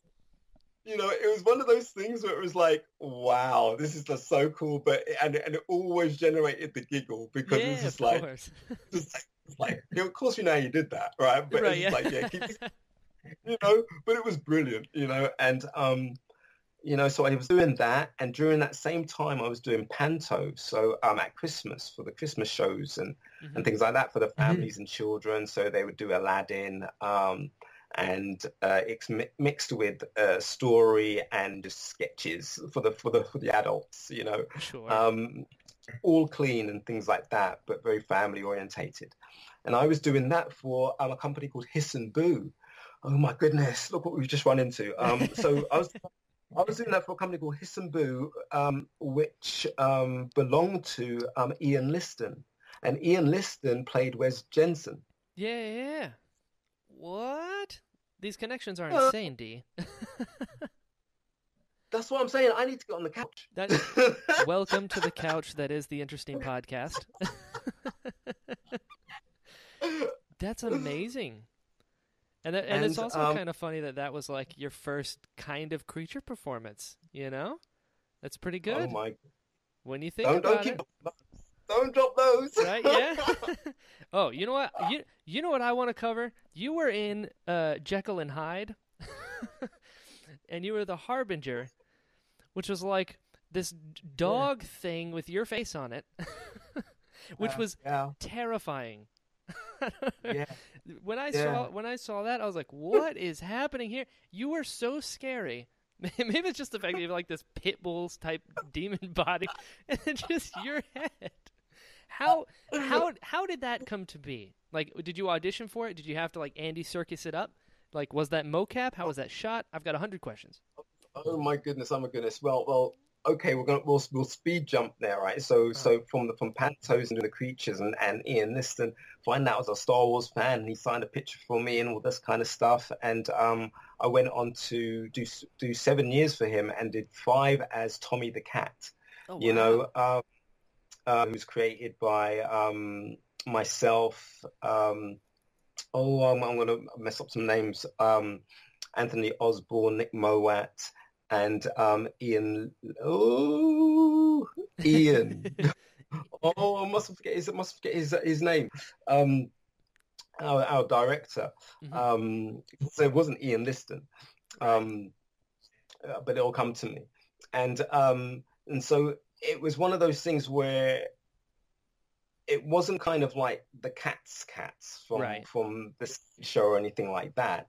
It was Ian Adams. I do apologize, sir. I do apologize. I love you loads. Ian Adams is a I'm bowing before you, sir. I do apologize. Indeed. And so and for me to be able to be given this black and white furry suit and this afro with these little white ears, and I could paint my face to fit like a cartoon kind of face, but very expressive on the lips, so you could see when he was sad and happy. But then it was one of these things where he was very childlike when he was like a cat and very alert, but very innocent, very similar to Donkey, which was perfect because that's how I had him speak. Oh, you know, and and then when he got up onto his hind legs and was strutting around, it was a mixture of Chaplin and Jim Carrey's The Mask, Oh, you know. fantastic. And the ears would flop about and things like that. It was just the creation of that character, and that's probably going to be one of the most beloved characters I've ever played. Sure. Just because of that inception, that creation of him. But yeah, it was doing that, and it was one of those shows Brian Herring was working on, and I found out that he was a big Jim Henson fan and did puppetry and all this kind of stuff and whatever, and so we kept in touch. And I know you've run into Derek. I know you've run into Tom. I have indeed. They're buddies of mine now. You're actually the latest in my collection of just trying to infest the creature department at Pinewood. It's like, you will all be my friends. Dude, you survived Derek and Tom, so you're good. You're cool. You're That's just right. plain Satan. That's right. That's right. They're some of my favorite talks. I absolutely adore those two. I absolutely Same. adore them. They're amazing. Bless them. For real. So yeah, obviously Brian Herring. Neil, yeah, Brian Herring landed Star Wars, and next thing I know, Neil Scanlon wanted to see me for something, Sure. you know, and I go in and do that, and we can come back at this point. Yeah, we can right. come back to, all right, because there's kind of like a crossover during the whole Force Awakens and Jekyll and Hyde. Okay. But after my experience with The Force Awakens, yes, just filming it, not seeing it or anything like that, this casting came through, and it was they wanted a creature performer specialist, and I think everyone was busy or they didn't know who to reach out to. And I think my agent caught it really quickly, and then the brief came through that it was Jekyll and Hyde, and it would be for a prophetic creature of sorts that, you know, breaking it down would deal with a lot of the exposition spiritually and godly in the show, and it would just be requiring the head, because the rest of the body would be this kind of demon, furless kind of patchy, mangy kind of dog. Yeah. Like I said, like a really big pit bull. Is it one of those German pit bulls? I don't know what I'm saying now. But anyway, and I just thought, okay, cool. So it's just the head and the dialogue, and I was like, okay, I can do this. So, you know, I'm rehearsing this thing, and like you're saying, it's really scary. It's terrifying. And so me learning the dialogue and having to distance myself from the depth of negativity, kind of encasing what he's trying to say. So obviously it's important to some degree or whatever. Sure. But from the realm that he comes from, you know, and the type of being that he is, you know, in giving a lot of warning ahead of time, being very prophetic, having that connection to that realm. Almost like a harbinger. You know what? We should call it the harbinger. but it's internalizing it. Yeah, so it's kind of like it's kind of like you're absolutely right, and that's why. But it's internalizing that as you're learning the dialogue, because it's you saying it. It's right. You are the harbinger saying it. Sure. You know. So that was a beautiful exercise in terms of delivery and of course. Yeah. And just getting into that kind of headspace is crazy. Yeah, delivery and expression, making sure that everything that needed to be said was clean without drifting into the Emperor's voice. Oh yeah, yeah. Can you imagine just putting in the middle of your dialogue, Skywalker? Like, what is he doing? What is he doing? It's just like, and how much is too much and whatever. So like I said before, it's just like I was going in there to nail it. If it was going to be too much, they would say, bring it down a little bit. Of If they were course. going to say, going too fast, slow it down or whatever and stuff like that. So Hmm. I wasn't allowed to tell anybody that I was in Star Wars Of course. at the time, but I was allowed to wear my CFX Star Wars jacket. Ah, there you go. Like, I'm not saying anything. I walked into the casting and there was an interest, but obviously it's great to be able to say no, I can't say anything about it, but Hmm. just to say, look, I'm about to deliver something because I get it. I've just been hired to do a job because I get it. Right. So give me my shot. Of course. That's what I'm there to do. You know, and when I got there, I said, look, this is how we're going to do the casting. I deliberately wore a black shirt, and I said, look, I'm going to turn the collars up. I said, can you close those drapes over there? And he says, yeah, sure. So close the drapes. And we turned off the lights, but the spotlights above were still on, which was perfect. Hmm. And I said, look, I lean in towards the table with my hands behind my back. I'm going to lean in this much, and this is where I'm going to do it. And he said, okay, great. He said, all right, Kate, I'm go. already in. And I did what you see on the screen is what I did in the casting. Wow. That's incredible. And I love the theatrics. You're like, all right, here's the deal. We're going to audition, but we're also going to show them what's what. That's amazing. Yeah, Setting up the setting. yeah, it's kind of showing that you understand the process and what they Absolutely. want to see. They don't want to see me sat there in a white shirt. They don't want to see me sat there in a white shirt or something with different colors and things like that. Right. You, They want to see the you, character. yeah, as much of the character as possible. And Hmm. the most professional color to use is black. That's why they use it on stage. Right, right. That makes sense. That makes sense. So what was the shooting like if we're just using your face? The shooting was amazing. I got to meet the director Colin and Hayden from DNEG. Just like just like when you click with people and he's into Sid Mead and I love Sid Mead Yeah. and he knew about Star Wars, so he knew I got it and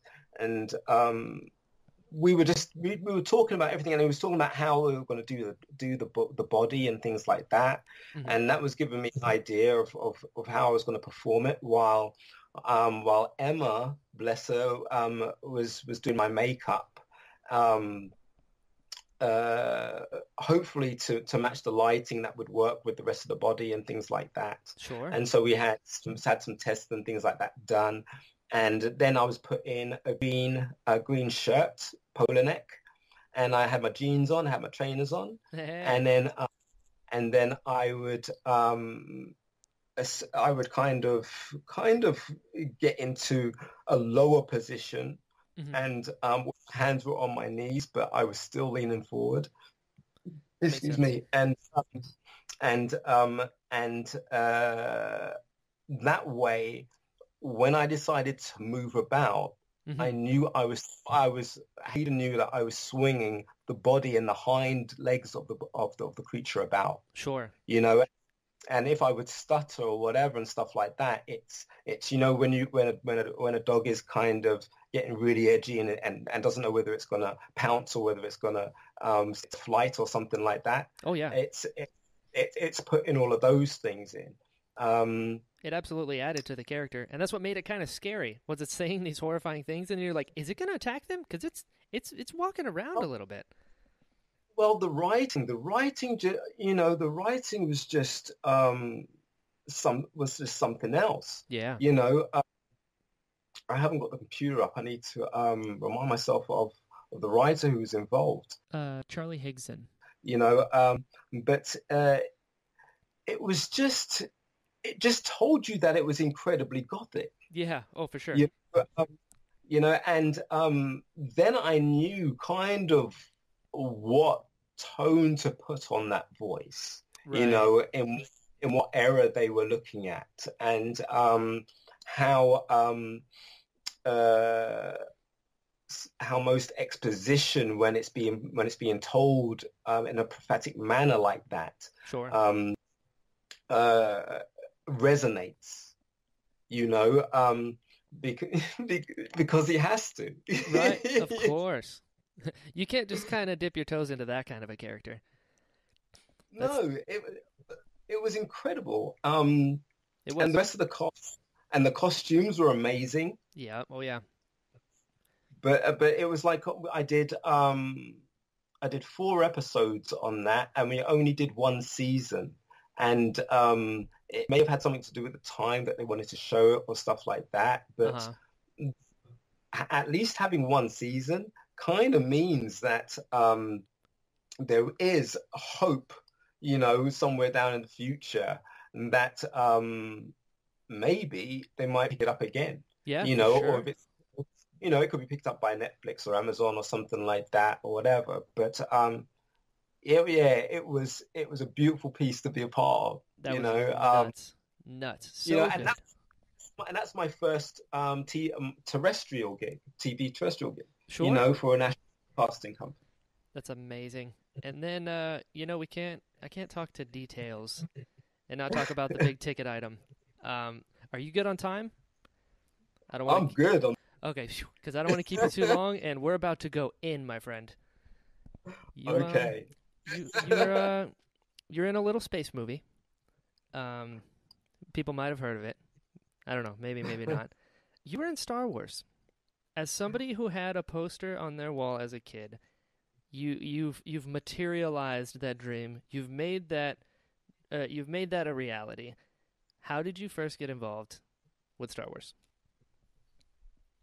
Um, it was by recommendation of Brian Herring to Neil Scanlon.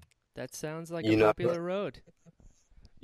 but I don't think that it it was to turn out the way that it was, because originally I thought I was being brought in and it was going to be maybe a background cast member to a gang of husks, the Oh Grey yeah, the Husk. triplets. Yeah, Okay. and played by and lead varmint played by Paul Warren. Yeah. And so I thought, well, okay, and then there may not be much to do. I don't think there's much to do. So, it could be one of those things where it's just like, oh yeah, there's me in Star Wars kind of thing. Sure. Being that kind of disconnected to a creature long enough to be able to deem what you're doing worthy of a performance. It's very, very difficult when Sure. you're an actor and you want to give more than what you're allowed to do. Absolutely. So even from playing the cat, the suit will do most of the work for you. Right. So it was kind of getting adjusted to that. And hang on, let me just I've got to turn this thing off. Right.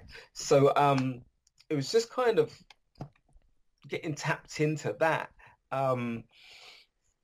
where I just thought, well, okay, I'll go and I'll see, and, but it's Star Wars, and it's just like, the only thing that I ever wanted is to be seen.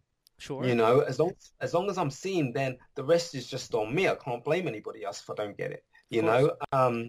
and at least if I go in there and I give it my all, I'm happy regardless, Mm. So I thought, well, okay, let's see what this is all about. So I went in for a casting and the audition, and swiftly found out there was no casting or audition. I was being taken to to look at Ralph McQuarrie painting, What? along with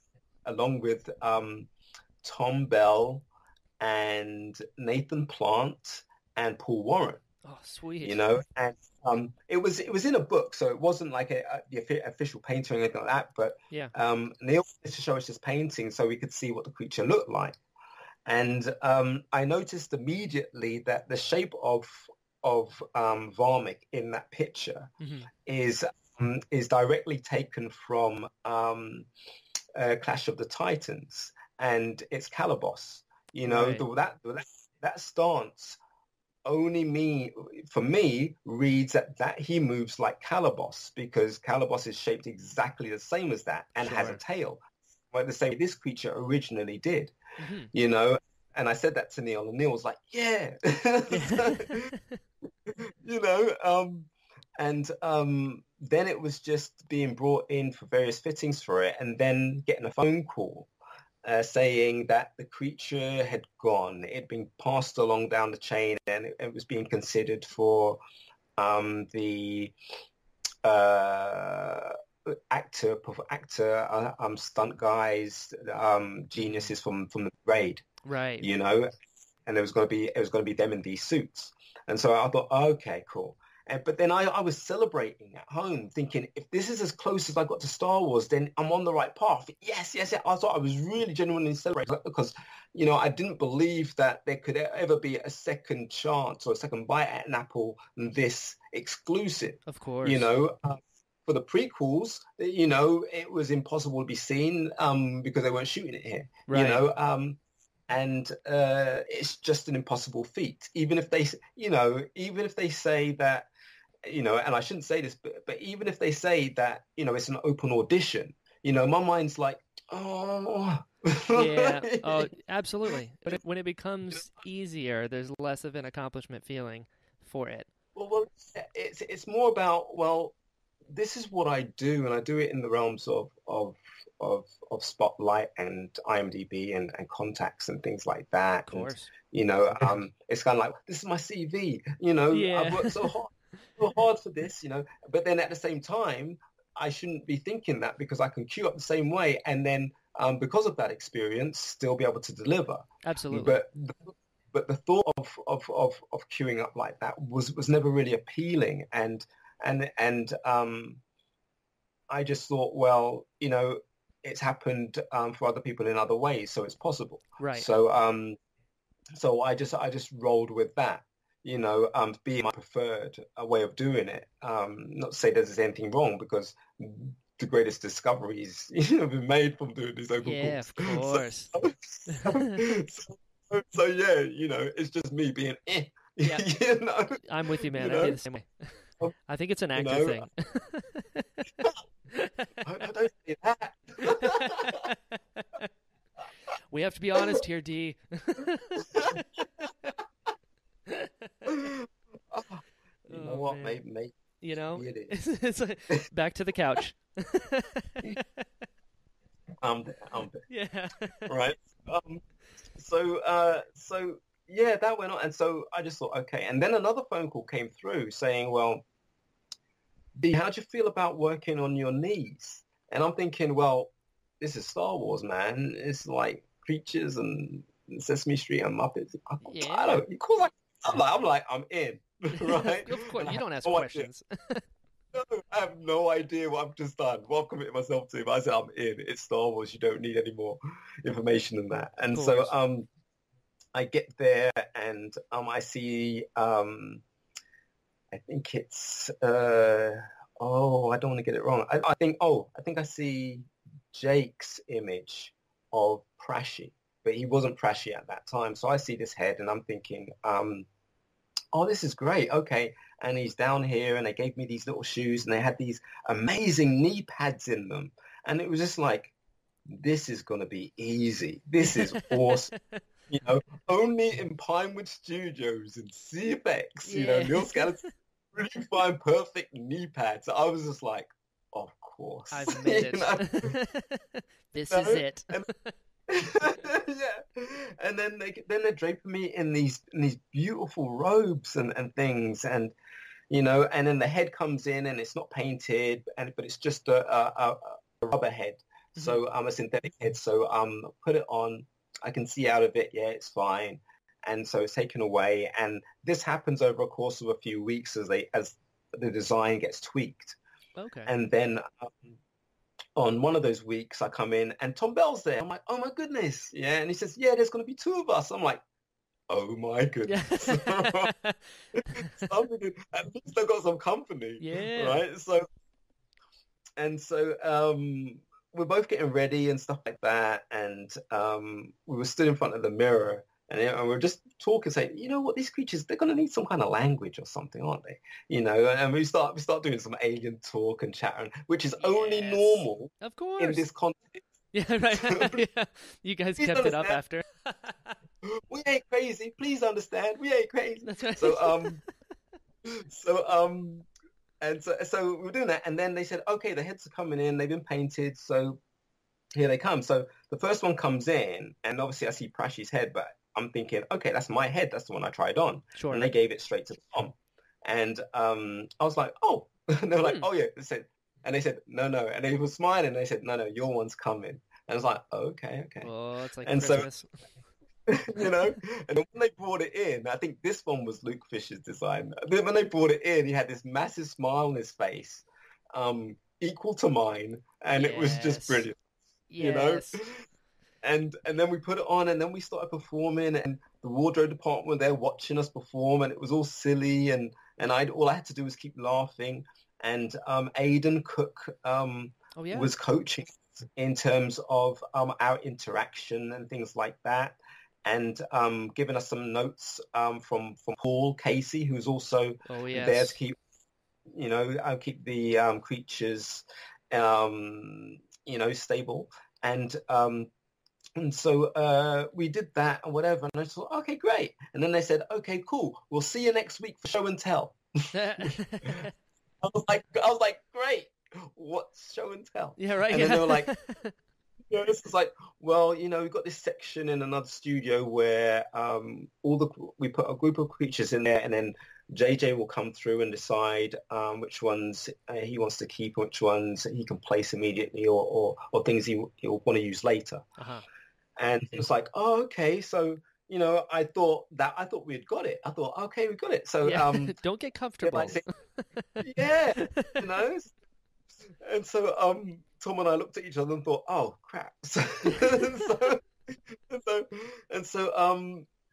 following week came, and I then spotted Nathan and Paul dressed up as the Husks, and they said, oh yeah, no, it came back, and for the suits that they made, we were the only two that could fit in them, and blah blah, and I was just really happy to see them.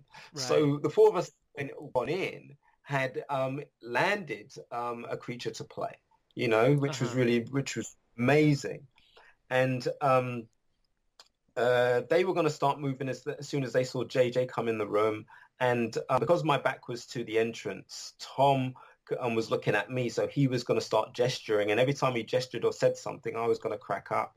And to my right was a long table and some weighing scales, and now I'm going to have to get the book. I have to say, I absolutely love that you have the visual dictionary for reference. It's amazing. It's one of my favorite things about you, Dee. Like, excuse me 1 second while I pull out my book. And I'm like, yes, you're one of us. You're one of us, Dee. But they were these adorable puppet swindlers. I think they were, and were then they're at the back. As Dee grabs his visual dictionary for context. Yes, Sonsigo and Munduri on page 76. Page 76. And they were being puppeteered. And now I'm in the realm of Sesame Street and the Muppets. You're in the magic. And on a Star Wars set. Yeah. Dude. So it was Damien operating one of them and Colin operating the other. And my mind was blown, but fortunately I had my you had the head on. Yeah. So I could hide a lot of that, and then I saw the big guy. Oh no, I'm referencing them. I've got to look in the book again. Is it Grimgar, the giant? Yes. Sitting. I got you, man. Yeah, you got my back. That's right. So he was sat there, and then there were the mosquitoes, the giant mosquitoes on the table behind us. Yep. And Neil came in. And, you know, I'm surrounded by all these legends and professionals. And I'd even spotted Warwick Davis What? and had to run up to him and just greet him and just say hi, you know. And Neil comes in and he's just talking to us and he says, look, when I say creatures come alive, and you just keep going until I say creatures stop. And everyone just said, yep, okay. And I'm thinking, well, I'm laughing, right? So I said, Neil. I said, Neil. I said, Neil, I just got to keep going, yeah? And he says, yeah, just keep going. so, I'm like, so I walk back, I'm like, just keep going. Just keep going. Just keep going. And so the heads are on, it's all gone silent, and then movement happens behind me. JJ's walked in, and Tom Bell starts nudging me, and I start giggling, and I start laughing, and I start falling about. And it's all timed with whether Tom will gesture for me to see something as he says something, or if he whispers something to me. Right. You know, like no one. You know when you're walking with two people and walking another person, and you see something, like you see some other guy just trip over in the street, you know, and you look over at your mate, right? And your mate looks, and as your mate looks, that person looks up and sees your friend looking. Yeah. You know, it's one of those things, Absolutely. right? And so that relationship just came alive pretty much instantly. And by the time they said creatures end, I then took off the head, and obviously I was sweating loads. Of course. And I think there was about 2 or 3 cameras in the room, and everyone was just smiling and laughing. Yeah, you of know. course. How can you know, not? and, you know, and I'm trying to imagine Neil trying to talk to JJ and describing, you know, Singonzo and Mundingo. See, I'm just making names up now. Yeah, right. But the 2 puppet guys. Pablo, get on it. Yeah. I do apologize, Pablo. Don't out that man. If you use those names, credit Dee Tails and Brian on the Interesting Podcast. You got to be on it, man. You know, so I can imagine him trying to talk to JJ and having me and Tom laughing, Mm-hmm. you know, at everything. And then at one point I saw JJ out of one of the corners of my eye, and then Tom and I heard him say to Neil, how do they walk? How are they walking? And because we heard that, we leapt into walking just towards them, you know, and things like that, because that's what Neil would expect you to do. Of you course. know, Neil is just, you know, he's like the puppet master, but he's just he's just awesome. And so you know, we had taken the heads off and stuff like that, and then and because I think it was just for the sheer endurance, Neil just said and give a big hand to Dee Tails for just doing that thing, you know. And I've got these people that I admire so much, and just you know, just appreciating what I was doing. I was just trying to say, well, look, you know, this is what you guys do, isn't it? So you know, put the head back on, have a little cry, take it off. Yeah, you know, but then that's the magic of Star Wars. That's how the surreal nature of it has affected me every day. Every time I go in, there is something, you know. Every day that I've been there, or to this date, has been better than the next. You know, because you understand the process. You have long days, yes, but I'd rather have a long day sat on set than have a long day trying to scratch my head thinking, what am I going to do next? Of you course. know. That's and incredible. Was the Kratnis head heavy? No. It was just a synthetic foam head. Oh, you know, okay. Had no mechanics in it, so what movement I could get was in the jaw, the same as Tom. But we worked out accidentally because we stormed the. I say we stormed. We were asked to go and have the photos taken for the book and everything like that, and. But we went in as the characters and waddled in and all this type of stuff, and we're just talking or whatever, and the photographer just absolutely loved it, and he was videoing and things like that, and it was, yeah, it was, it was all part and parcel of of being there and doing and celebrating, being involved in this movie. Of You course. know, How could you not be um, giddy when you're literally walking out your dreams? yeah, and it was watching it was watching everyone getting dressed to go on set, which happened. I think it was the following week Hmm. after that, and then it dawned on me that I was looking at the behind the scenes footage that I was watching as a child, straight after Sesame Street, Right. and being and marveling in adults playing pretend, because that's what I did in the playground. Right. And I thought, well, people are working too hard then, Yeah. because I can play in the playground, and Sure. it's just that level of pretense, Of and having course. that imagination. So, so, yeah, so That's amazing. that that was that moment. Then I saw R2 Katie, Oh, and read yes. the information about that and was so moved. And you're like realizing it's more than just a movie, and Absolutely. meeting Lee Tails, Yeah. and Oliver Staples. My biggest freeze moment was walking in for one of the first times and finding it hard to walk past R2D2. You Sure. know, that's my favorite character, and it Yeah. stood right there. He stood right there, It's you him. know. And and Justin in the creature shop was laughing. He says, "Yeah, yeah, that happens to me too." And everybody was living a dream, Of you course. know, and that atmosphere is absolutely incredible. And JJ was just, I'm in awe of JJ, and JJ's like this generation's, Lucas and Spielberg, Sure. and I love the way, I just love the things that he tackles and things like that. And so I was already a fan, and he was just so approachable and just would speak to anybody and say, "Hey, I like that t-shirt." It's just really Sure. cool, That's so you awesome. know, Yeah. and See, it's all on a Star Wars set. which is the craziest part. Like, arguably, I mean, definitely the biggest franchise of all time, the biggest set of all time, and everyone's still just in it. You're all fans. Amazing. It makes me so happy to know that the people behind it, especially in the entertainment industry, because it can get so, oh, this is just a job, we're doing it to make money kind of thing. But Star Wars is Well, different.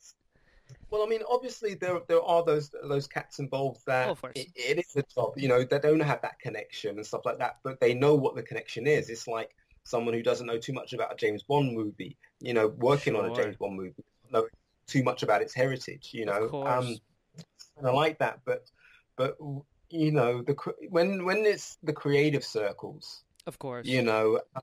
and you can see what's being made with so much pride and love. The magic is still Uh, there.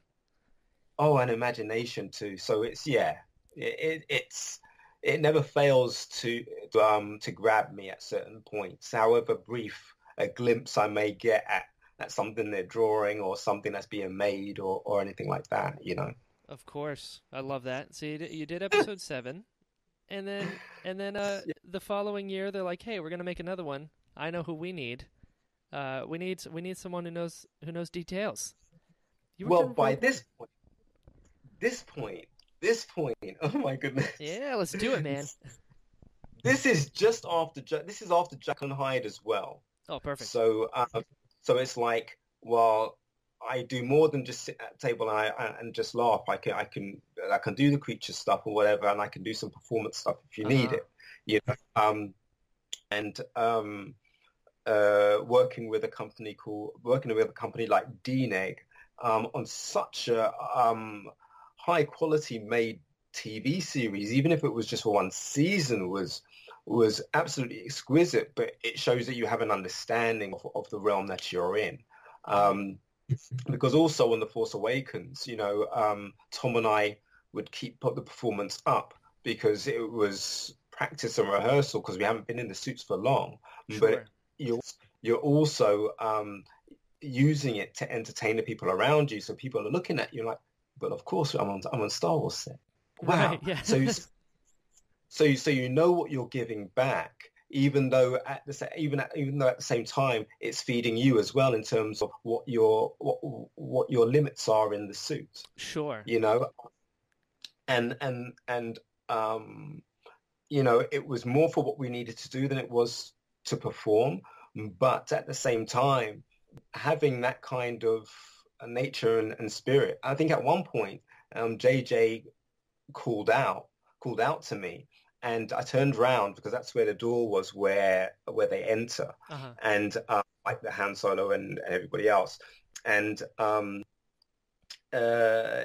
yes, he yelled at, and I turned around, and he was pointing me out to some little kid. So I don't know if it was one of his kids or someone else. And so I start laughing and carry on performing and stuff like that. Uh-huh. But what a moment! What a little gift for that kid.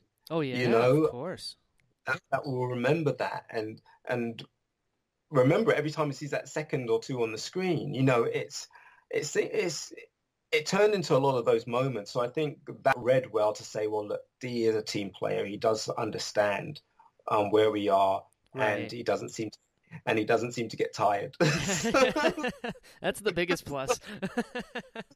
Yeah. That's right. I think I had a bigger grin on my face than Kratnis did. Yeah. I mean, I would argue that Kratnis's grin was made after yours. So well done. I would too. You know, are you Kratnis or is Kratnis you? You know, back on the couch, D. Back on the couch. We need to dissect this. But it's but that's the kid in me, just like, and getting to pretend the way that I saw adults pretending in those behind the scene things, Sure. it's all starting to read a lot better. And by the time I'd done Jekyll and Hyde, Neil was certain, and whether it was Jekyll and Hyde or whether it was also what I had done on The Force Awakens, but he was adamant that I was going to play the droid, and told Gareth Edwards, this is your best bet for the droid, and this is another guy for your Imperial droids. Oh, sweet. And the other guy was Nathan Plant, who got to play the Imperial bug-eyed silver droid and the same black droid at is it Scarif? Yep. It is. Look at that. Off the dome. You're getting it. Didn't even have to pull the book out. Dude, you know how true that is. That's right. So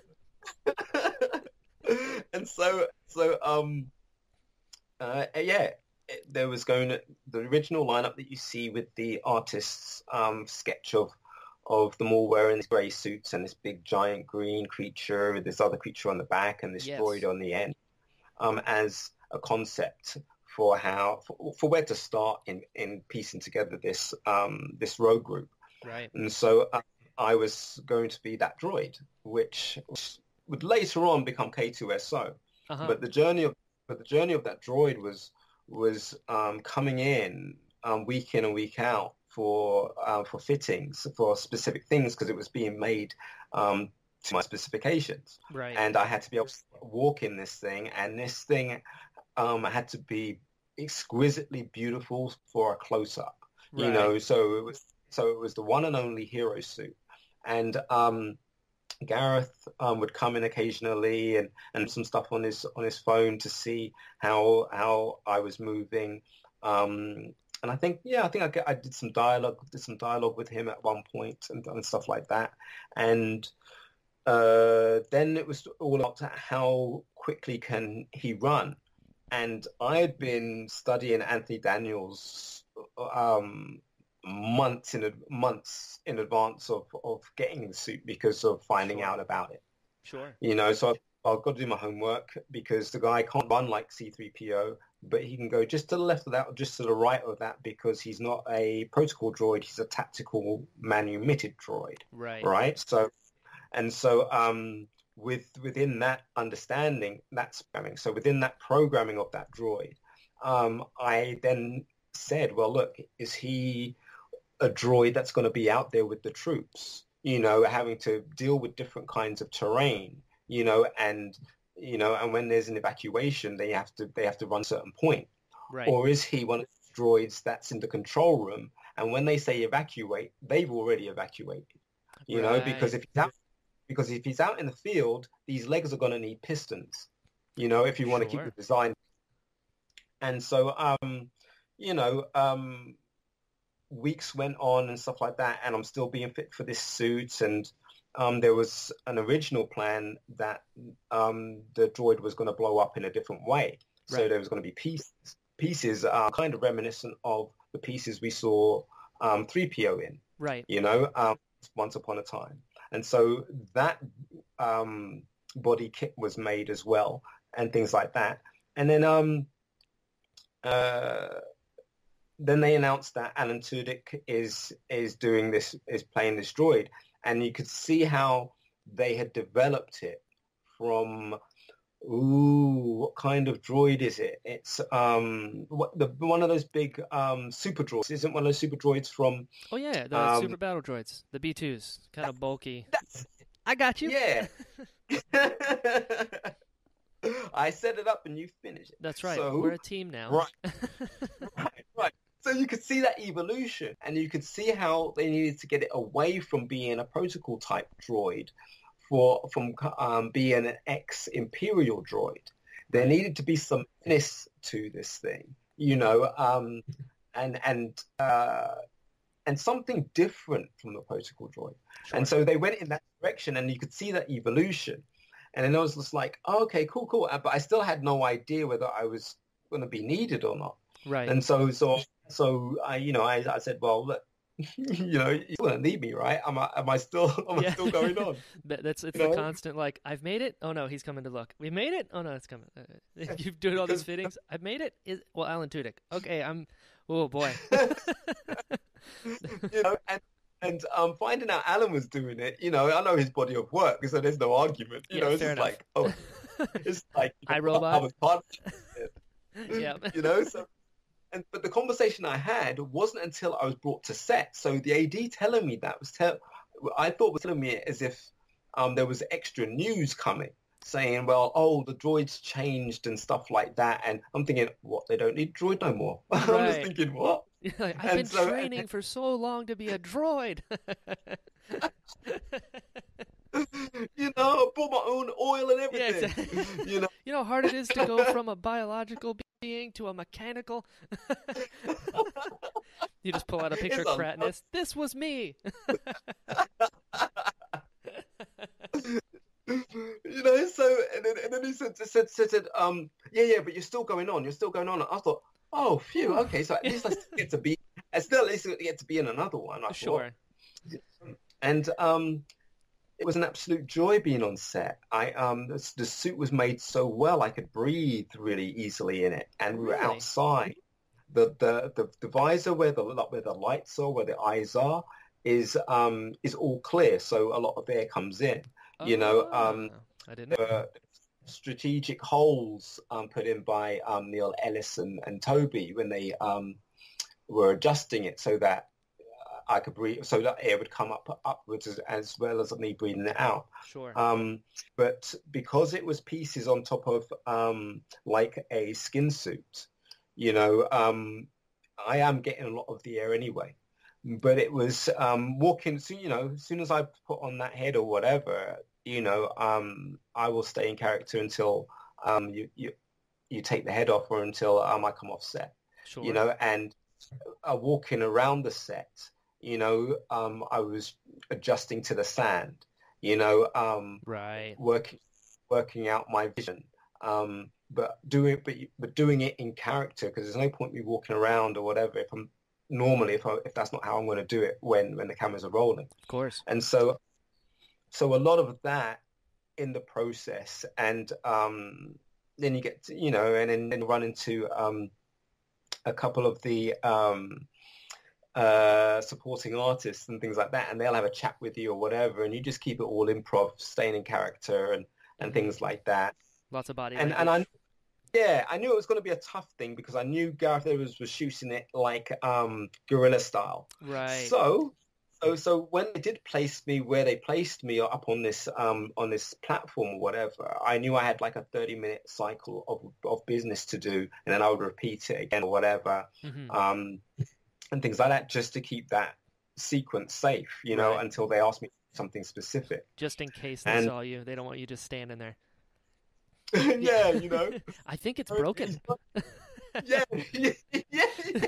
Somebody get that L1 some help. You know, like in Back to the Future, where he knocks out Biff and that guy, and he takes his wallet, and he goes, I think that guy stole his wallet. Yes, exactly. Remember? Yeah. That's what used to happen in Star Wars. That's what right. I think. You know, that would be so awesome. Yes. But yeah, so doing that or whatever, and then I got to meet the kids, and they were just improvising with me because I couldn't get out of the suit, so they were talking to a droid, and it was so magical and beautiful. I've spoken about it before, but it really was so magical because, you know, one kid, he stepped out of character, and one of the girls said to him, "No, stay in character. You're in Star Wars." You know? I need to be friends with that little girl. You know? And inside, my little droid heart was breaking. Yeah, I'm right. thinking, oh, you know, This is and it. you know, and then the guys said, one of the cameramen or someone noticed that I was getting on well with the kids, so they placed us by one of the down speeders or an X-wing. I think it was a speeder or an X-wing or something like that. And we were doing business there just before the tanks were going to roll through.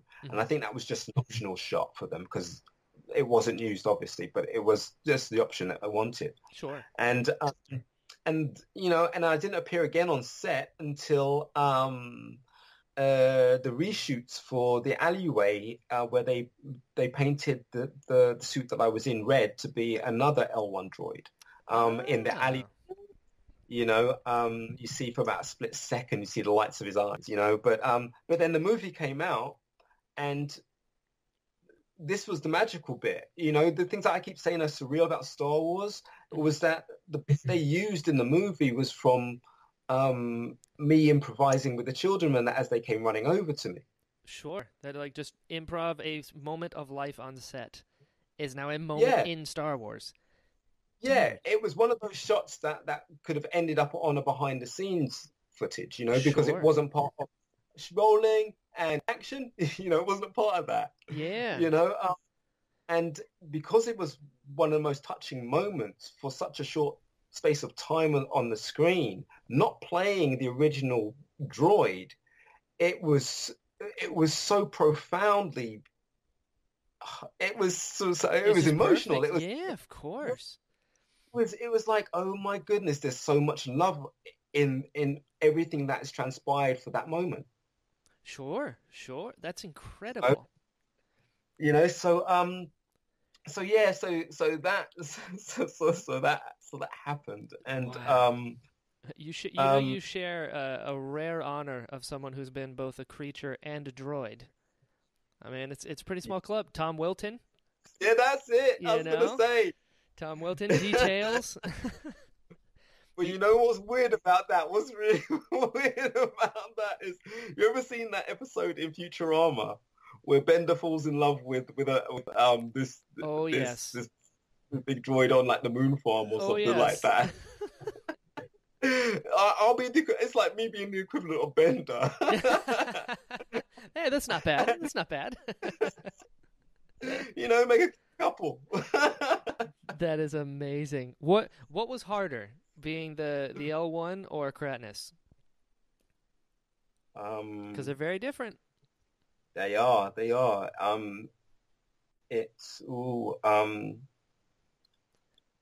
I guess I'll rework it. What is the more taxing?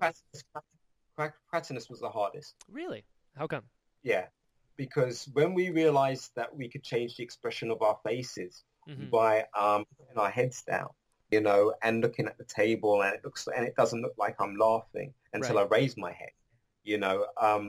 And Tom doesn't look disappointed until he raises his head. He just looks engaged until that. I Sure. think that was an accident we stumbled across, which was a savior for me because I was keeping the head on for as long as I could, you Right. know, uh, just for practice.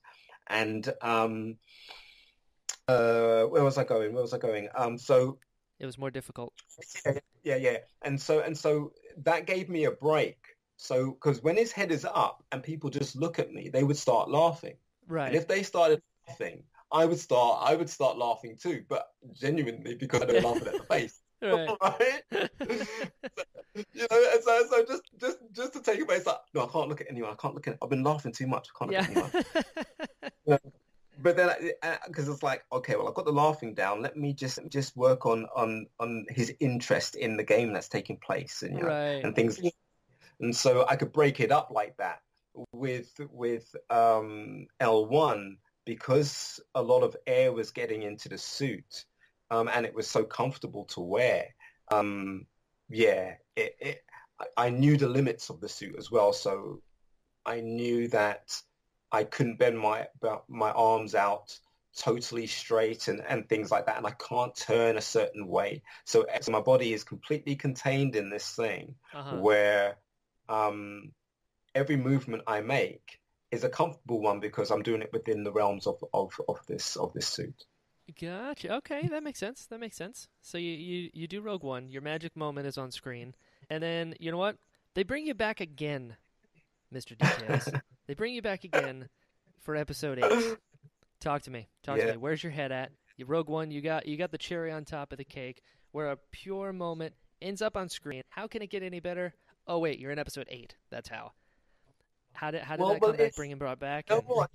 It's kind of like when you're sharing the screen with so many people that are getting their moments and working on so many different things and you're all contributing to the same source. sure. Um, it's such a joy to be around. It's like being around so many people with one mind, one goal, Sure. It's like a one perfect vision. synergy. Sounds like a Queen song, That's you right. know. That's right. you but he's perfectly correct. But it's kind of like coming back to that, and you're so happy to see people and see what it is you've been gradually being fitted for. Um, and I think the first, the one and only one that I was being fitted for at first was Slow and Low, and Yes. he was going to originally be a beachcomber with his metal detector, and he was just going to look up in the sky and see a ship flying over his head, and that's the only information that I had. That's You know, amazing. so I thought, okay, it's one of those Star Wars moments. Yeah, yeah, So I yeah, thought, yeah. oh, it's just on the other side of one of those wipes that they do. Yeah, So I just thought, exactly. oh. That's And right. so I was thinking, oh, this is gonna be cool. And so as things went on, the costume began to change, and Michael Kaplan came in, and he was adding some layers, and it was looking a bit more dignified and Hmm. and um, and classy than the three-quarter length shorts he had on before, and like with a long vest top on and things like that. So waistcoaty thing, and so. Uh, it was then revealed that he might be involved outside the casino, and it's a very classy casino, and so on and so forth. So I was thinking, oh, okay, so he's a little bit more refined now, Hmm. um, and He doesn't have to yeah, look and for so his treasure. He wins it now. yeah, he can walk around with a bit more um, class to him, Yeah. even if that was going to be in his sandals, That's right. Yeah. I loved That's it. right. He's in this gown and his sandals, he's just, you know, He's and bougie as so it gets. and then later on there was some of these rehearsals, and it was the first time we'd had proper rehearsals, so we knew it was a big scene, Sure. and Ryan Johnson wanted to had placed everybody in specific areas and for optional shots and so on and so forth. So it's better to have more stock than you need. Of course. So you can work with. And yeah, and in the rehearsal, I was stood there, and Ollie Taylor and Stephen Kinman were operating the face, and they put me stood next to. Oh no! Right, so back into the book. Right. So as they enter Canto Bight, yes, there's they see this yacht flying across the screen. Yes, they do. And it's got this. I'm nearly there. It's got this lady. Yes, the one talking with the one stroking his mustache. That's right. Mm-hmm. I was looking in the wrong book. So let me start again. Yeah, there's this lady, and hang on. Ooh, there it is. And she's talking to this baron, and I think her name is Ubiala Gale. Checks out. And the guy's name is Baron Yatza. Yes. Atzman. It's Atzman. That's Atzman. Forgot to say what page number but that's the visual dictionary for The Last Jedi. And and we stood there, and his face was being controlled as well. I can't remember who was doing that. Mm-hmm. And I was getting into the rhythm of things, working out, because I could see Stephen doing all the expressions and he was doing the voice. So because I could see his expressions, I knew exactly what my body mannerisms had to be like when I was interacting with these two performers. And it was just kind of getting that synergy with the person that's operating your face, and of course. And getting that kind of bond kind of fused. And yeah, and then could you see? I could see out of the nostrils, but not with both eyes. I could own it from, one eye could see out. It was kind of like that. There was a big blank space in between where that flat bit is his nose. Sure. So you're also working out eye level. Mm-hmm. And when it is, how far you can turn to look at somebody. So I may not be looking at somebody, but the head would be looking at somebody. Right. And it's one of those things that it just becomes so natural, especially the way that we're being guided through it. Making sure that you understand that it's not an alien environment, and Paul Casey kind of makes you feel really, really safe in doing that across the board. So even if there are guys that don't need that, though, there are those that will be doing it for the very first time. Sure. Especially the amazing models that we have and things like that, and actresses. So so that we did a bit of that, and then my scene is called up, and it's the casino, and I'd been trying to figure out how he was supposed to play, because I've been told so many different things in terms of giving clues, saying, well, it could be like this, but think about it like that just in case. And think about it, he could be dignified, so he could walk with his nose up in the air, and maybe he's a bit more chilled a little bit, And so I range kind of prepared. And so I said to Ryan, is this guy kind of rich and wealthy and stuff like that? And he says, no. Think of him as a hippie dude, like he's really chilled out. And then my shoulders just sunk and dropped. I said, yeah, I can do that. Right on, man. yeah, totally. And so he then says, and give me the line more like, because this was the dialogue that I was going to use for that body language, regardless of whether we're going to change it or not. The gestures had to be the same, right, and imply the same. So I think the dialogue I had was, yeah, those are the guys, right, thing like that.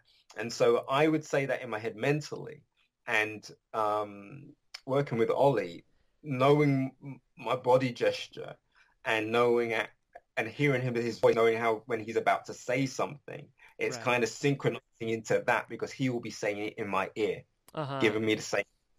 Sure. and yeah, and Steve Kinman was there, and after we did it, they kept, I think they kept the cameras rolling. I'm not sure, but they said, oh, and you see the police take out Finn and Rose, and then there was that little jump. It was like, oh, and then I walked back. I think that was 2 takes. I think that was 2 takes. That was such a great moment, because like somebody who's like telling on them, like they're the shuttle parkers, and then oh god,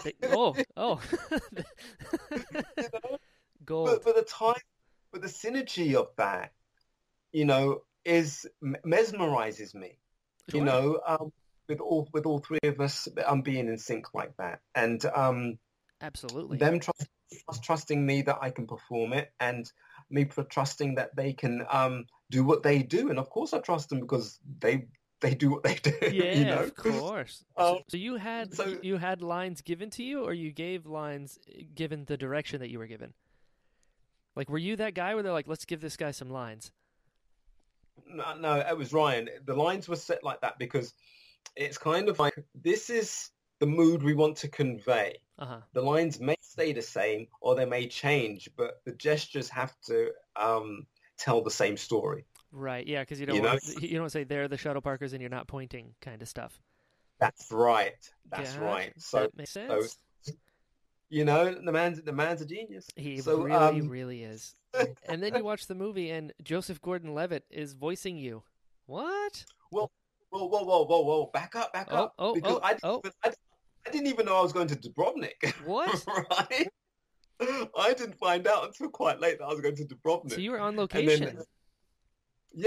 And so because I thought it was just a casino bit. That's huge. And then while I've been told there could be something happening on a wall or something in Dubrovnik, Uh-huh. they then said, oh, you've got to come in and help Aidan Cook, Yes. because he's puppeteering Lexo Suga. And so Uh-huh. I was like, okay. So I was helping him because just in case he was going to be called away. Mhm. And then he was called away, and then Paul Casey had to coach me into operating Lexo with Pete Hawkins. Right. And because I think at the time I didn't have a monitor inside, so I learned it through muscle memory. And so by the time I was on set where I did have a monitor, that rehearsal had paid dividends. It was incredible. But yes, so I found out that creature was going to Dubrovnik, so I was going to be operating that creature. And then, they've got another creature for me to play as someone who spots the Fathiers as they break across Canto Bight. Yes. A guy, Brother Let Run Pay. Yes. Sounds like a member of Run DMC, man. It He does. sounds super Dee Tails bringing Let Run Pay to life. That sounds like a lyric from the 90s. and he's got a hoodie. So it's all good. He does. Who knows what he was doing out there? Could have been shady. We don't know.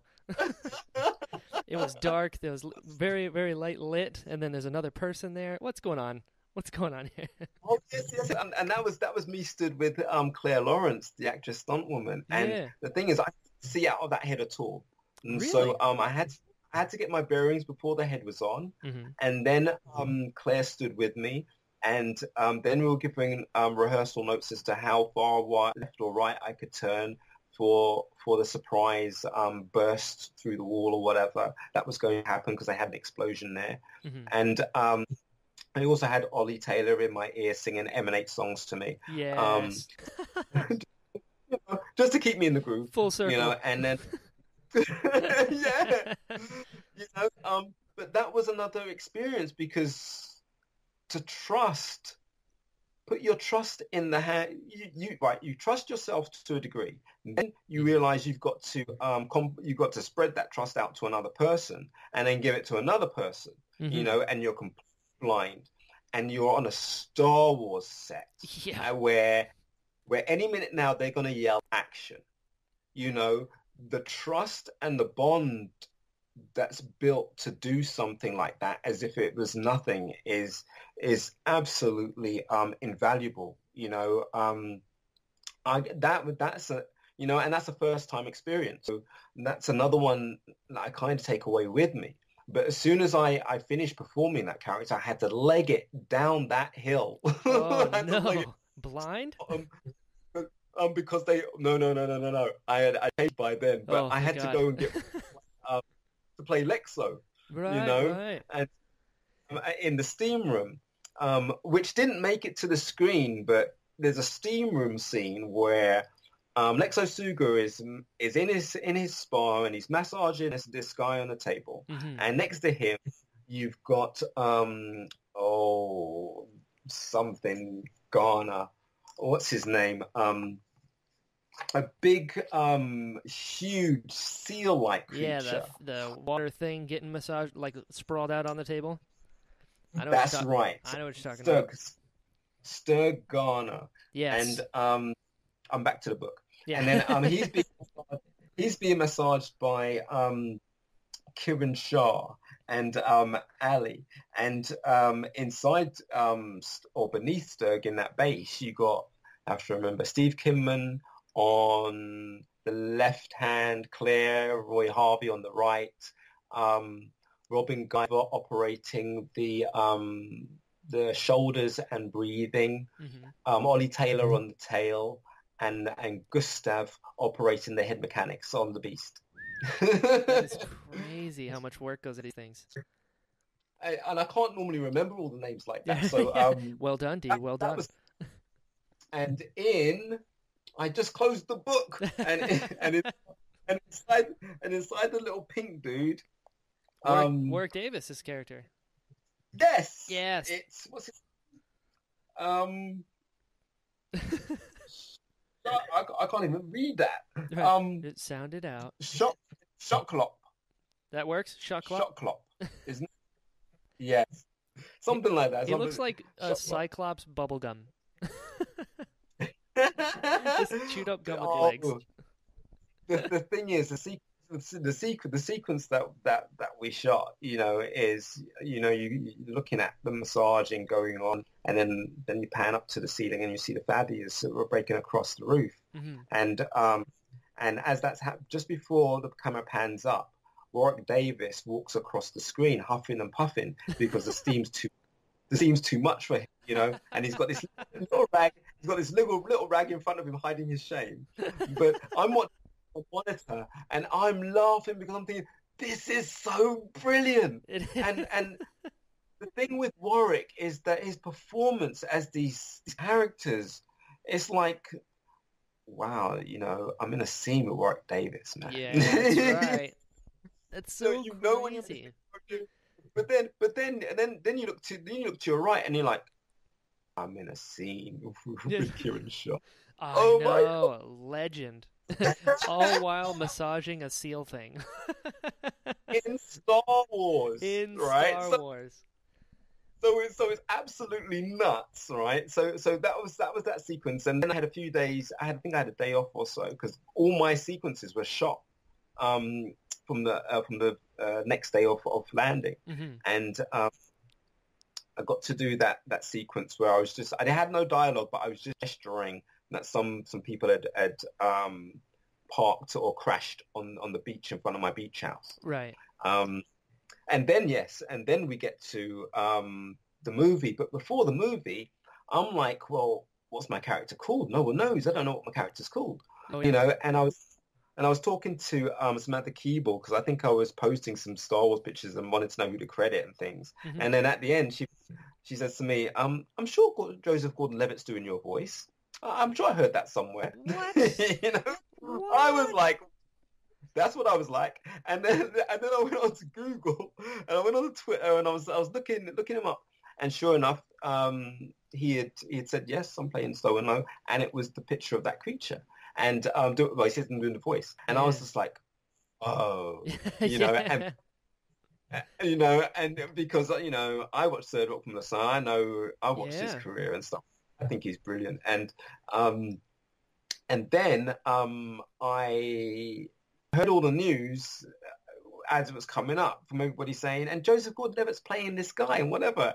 And I'm like, I'm like, It's I'm just me. I'm like, no, he's not. Right. You're sitting there and you can't tell them. I can't tell them. No, he's not. It's me. Yeah, right. Like, Yeah. you can't do. This is the real testament of you as an actor. You've been put through the ringer so many times, Dee. And so I'm like, well, this is what Star Wars is. This is what it's about, you know. That's And so right. the movie comes and stuff like that, and then I leave it a while as well, so that press can do what it was set out to do, obviously. Of course. And then I started posting. Well, now I can say that I played this character, and then I thanked Joseph and Ryan and things like that. And the thing is, I had said to Ryan on set, you know, and it'd taken me what, about a month or 2 months to get around to asking him, because I said to Neil, no, is it possible for me to do the ADR for that creature? Of And he course. says, I'm sure it is.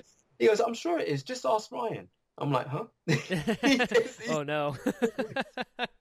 Go ahead. Just go ahead. Just ask Ryan. He's cool with it. Yeah, of You course. can approach him. No big deal. And, and I was like, okay, cool. And I'm like, how am I going to do that? Yeah, right. So You start and writing I'm your walking around on lines. set. Well, not even that, because you look at the situation and you look at how busy he is. Oh You know, yeah. and then even when he's not busy, I'm like, I could go now. Yeah. And then at that moment, someone approaches him to talk to him about something, Of and it's just course. like, okay, no, Of course. you know, and it was just so nothing was working. And then I thought, okay, cool, maybe in Dubrovnik. And then in Dubrovnik, it just wasn't the right time, you know, Sure, and it just sure. wouldn't happen again. And so just before, I was on set in case I think they needed me again. And I said to Ryan, Ryan, is there any chance I could possibly do the ADR for this character? And he says, yeah, sure, of course, it'd be no problem. And I was like, oh, cool. I said, really? He says, yeah, no problem. Right. And so, right now, this is the thing, right? Yeah, oh, yes. Like my castings, it was just like, I just had to ask, because I know once these things go back to America, they go into Sure. another realm of development. I just wanted to get the courage and the nerve to ask, because if you don't ask, you never know. Right? Absolutely. You know? And so I was all relieved and thinking, phew. And then as the months went on, I knew that it wasn't going to happen. Right. But I wasn't getting... He's watching your phone. He said yes. I don't know what's happening here. Should I text him? Is it the time to text him? you know, and so I thought, well, someone's gonna voice him. You know, maybe it's gonna be Mark Dodson, because I found out later on, going back to Kratinus, I found out because Tom and I were questioning him, that because someone was saying they did the voices for Kratinus and Prashi and all this type of stuff, Mm-hmm. and we were like, hang on, but they're the same sounds we were doing. It's like, but who's saying that? And we couldn't find out. We didn't know who this person was. Right. And then later on, I found out it's a guy called Mark Dodson. Salacious Mark Grum. Dodson. Yes, how Yes. do you know that? I'm Jedi Brian D. Yeah, and I love the Gremlins. Yeah? Yes, he's Gremlins And as so- well. Dude. Yeah, and I'd heard and then I tracked down a tweet. Maybe was it beginning of this year, or I think it was beginning of this year or end of last year. And he had done a little interview and stuff like that. And so I'd reached out. I said, oh yeah, if you want to know anything more about Kratinus and things like that, to add to his bump of information and stuff like that, just let me know or whatever. Uh-huh. Now that I know who it is Right. and who to credit finally. Of And course. so but I was just blown away, but I was blown away by that, you know. And now I have to come back and say, where were we before I dive? Joseph Gordon-Levitt, ADR. You are brilliant. All right, so I'm just copying you, D. and so bless you. Yeah. Right. You So first. I find this all out. So I'm finally able to say I'm playing this character, or whatever, and stuff like that, and thank everybody. Yeah. Mm-hmm. And I knew the ADR wasn't going to happen and stuff like that, but I thought, who could it be? But when I found out it was Joseph Gordon-Levitt, I just thought perfect, because the beginning of those few weeks of filming on Canto Bites Casino, I had come into I bought the DVD Brick, Oh yeah. directed Ryan by Johnson's movie. and starring Joseph Joseph Gordon-Levitt. Gordon-Levitt. Yep. And I was completely blown away by the simple storytelling, the cinematography, the style of noir attached to this teenage Yeah. homage of like an investigative Dick Tracy movie or something. Yeah. You know what I mean? Absolutely. You know, and I was absolutely blown away. And I just thought it was pure genius. Now, at that time as well, a script had landed on my lap for some studio wanting to make the remake of it. Oh, really? And I'm like, well, I'm Why? working with the that's it. Yeah. So I'm working with the actual director, you know, and I'm like, well, okay, well, this is all right, fine, okay, and it was like, well, maybe I should just do it anyway. You're like, roll's a roll. Yeah, well, no, it was one of the characters Ryan had created, Right. you know, and to get a chance to embody him, Of course. in a different way. I've forgotten the guy's name, but it was the guy with the limp. It was kind of like, Yeah, I know. And so to get a chance to do that and embody that and just deliver it, because it was one of those characters from something that is that good, Right. you know. But I thought, well, okay, let me measure my skills against that. So I learned it, and like I said, I nailed the casting and walked away. And I never got a chance to tell Ryan that either.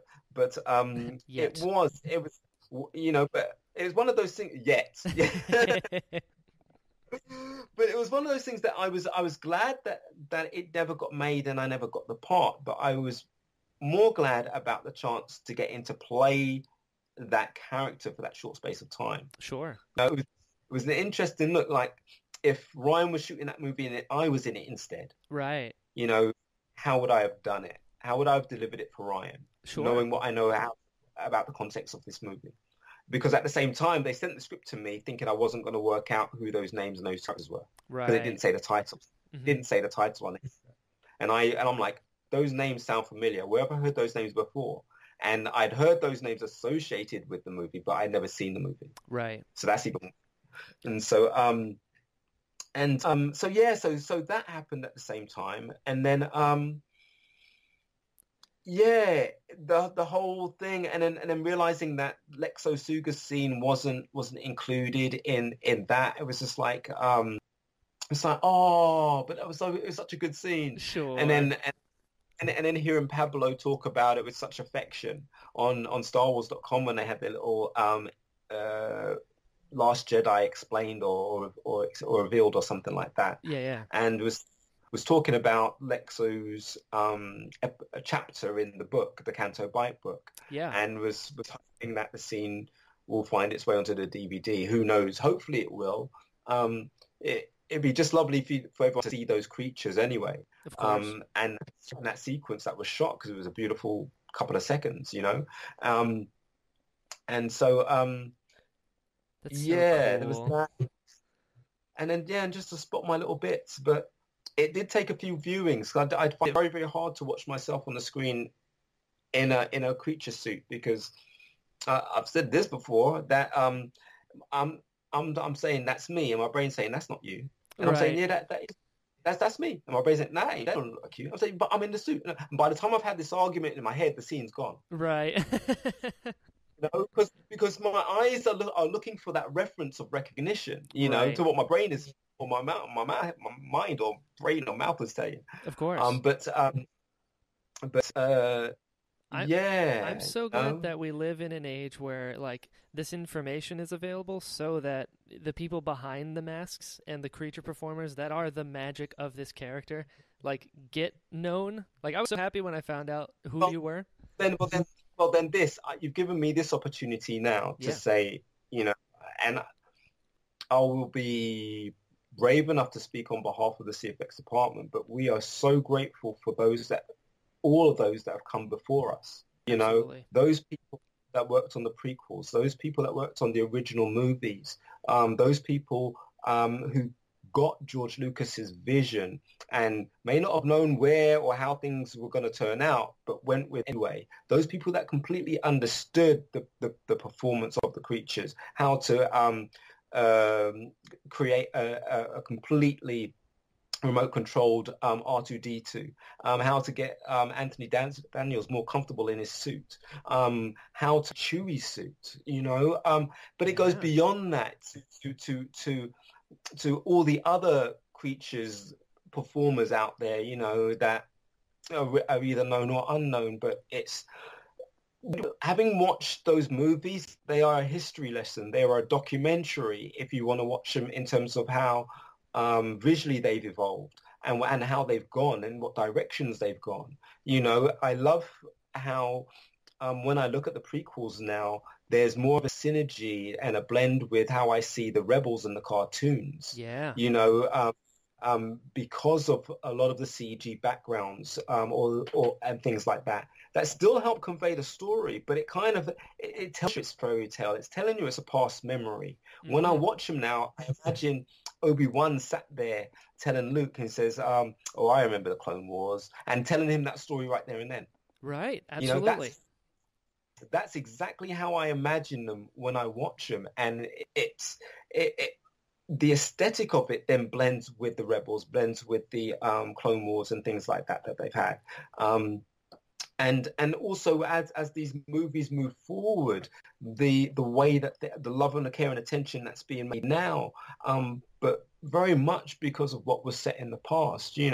We do stand on their shoulders and in some cases their shadows, but we do so happily. For sure. And you know what? There's no way I'm going to be able to top that. Can you believe we've been talking for almost 3 hours? Dude, my name's Dee Tails, man. I know. I just talk a lot. I could talk ears off. This is back at you, man. This is the longest podcast I've ever done, and I'm so happy it was with you. But, dude, this was fantastic. I can't tell you how much I appreciate this. Your time, your stories, your positivity, your energy and passion for something that is so important to me as well. With that, where can people find you online? If you're interested, man, I'm on Twitter as Dee Tails. I'm on Facebook. I'm not sure if I might have to change that page or something to a group page or something, but I'm on Facebook at the moment. You'll recognize the Daffy Duck. And I'm on Instagram, as Dee Tails. And I think it's easier to find me as digital_star. Yep. Or Dee Tails. But a lot of us who make these movies enjoy them the same way as I do, maybe less or maybe more. All right. But, we have to keep quiet for so long beforehand. Then while the film is being made, we have to be quiet. And then just before the movie comes out, we have to be quiet, and that can span a year and a half or 2 years, and then when the movie comes out, it's like you've got all this stuff you want to talk about. I can talk about behind the scenes. I can talk about my appreciation for the movie, the movie, the movie's absolutely insane. And it's, for me, it kind of like says, it doesn't matter what episode you think is the best. The story just got a whole lot more interesting. Absolutely agreed. It was like boom when that movie dropped. It was just like, oh yeah, they're not done. They're not done telling this story yet. That's right. And what I thought I knew about Star Wars, I don't. They're not done telling the story, so I'm cool with that. Same. So yeah, there's a lot going on. I don't even know if some of us are going to have our memoirs written or something. That's what I'm here for, Dee. Yeah, it's for me, it's like we've just discovered in this therapy session. It goes, right. it goes very, very deep. I understand various genres across the board, but to know and love this as much as I do from the ground up, it's not just the movies, it's about the struggle George had to make them, which means that if he can do that with very few people and very few studios supporting him, there are bigger and better things that we can achieve, and that's tied into the fact that it's his hero's journey. Ironically, but it's those beats resonate so profoundly for me. As if I've always known that's how it works. Right. But one of those things that I've always appreciated. And there's no way I can do anything like this without, giving thanks to George, but and Neil Scanlon for the work that he's been giving me. It's like I said, it's been beyond a dream come true, and I have to really hold it down when I go to work. You know? For sure. Well, thank you for all the work you do. I know I appreciate it and everybody else does. So, on that note, My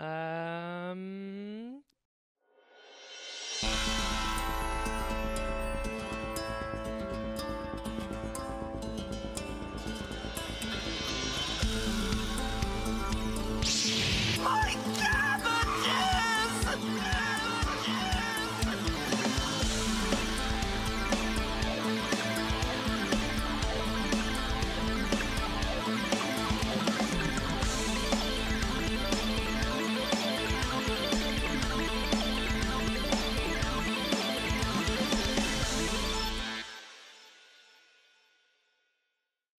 congrats, friends. You made it. You made it through an almost 3-hour podcast. I really hope you enjoyed it. Dee, thank you so much for your time and your stories and just everything. It's very much appreciated. For anyone who wants to follow me, I'm at Jedi Brian on Twitter and Instagram. Be sure to subscribe to this podcast so that you don't miss any episodes. Be sure to rate it on iTunes. If you give it 5 stars, it pushes us to the front of the algorithm and more people can find it. Also, let me know what you thought about this. Until next time, be well, friends.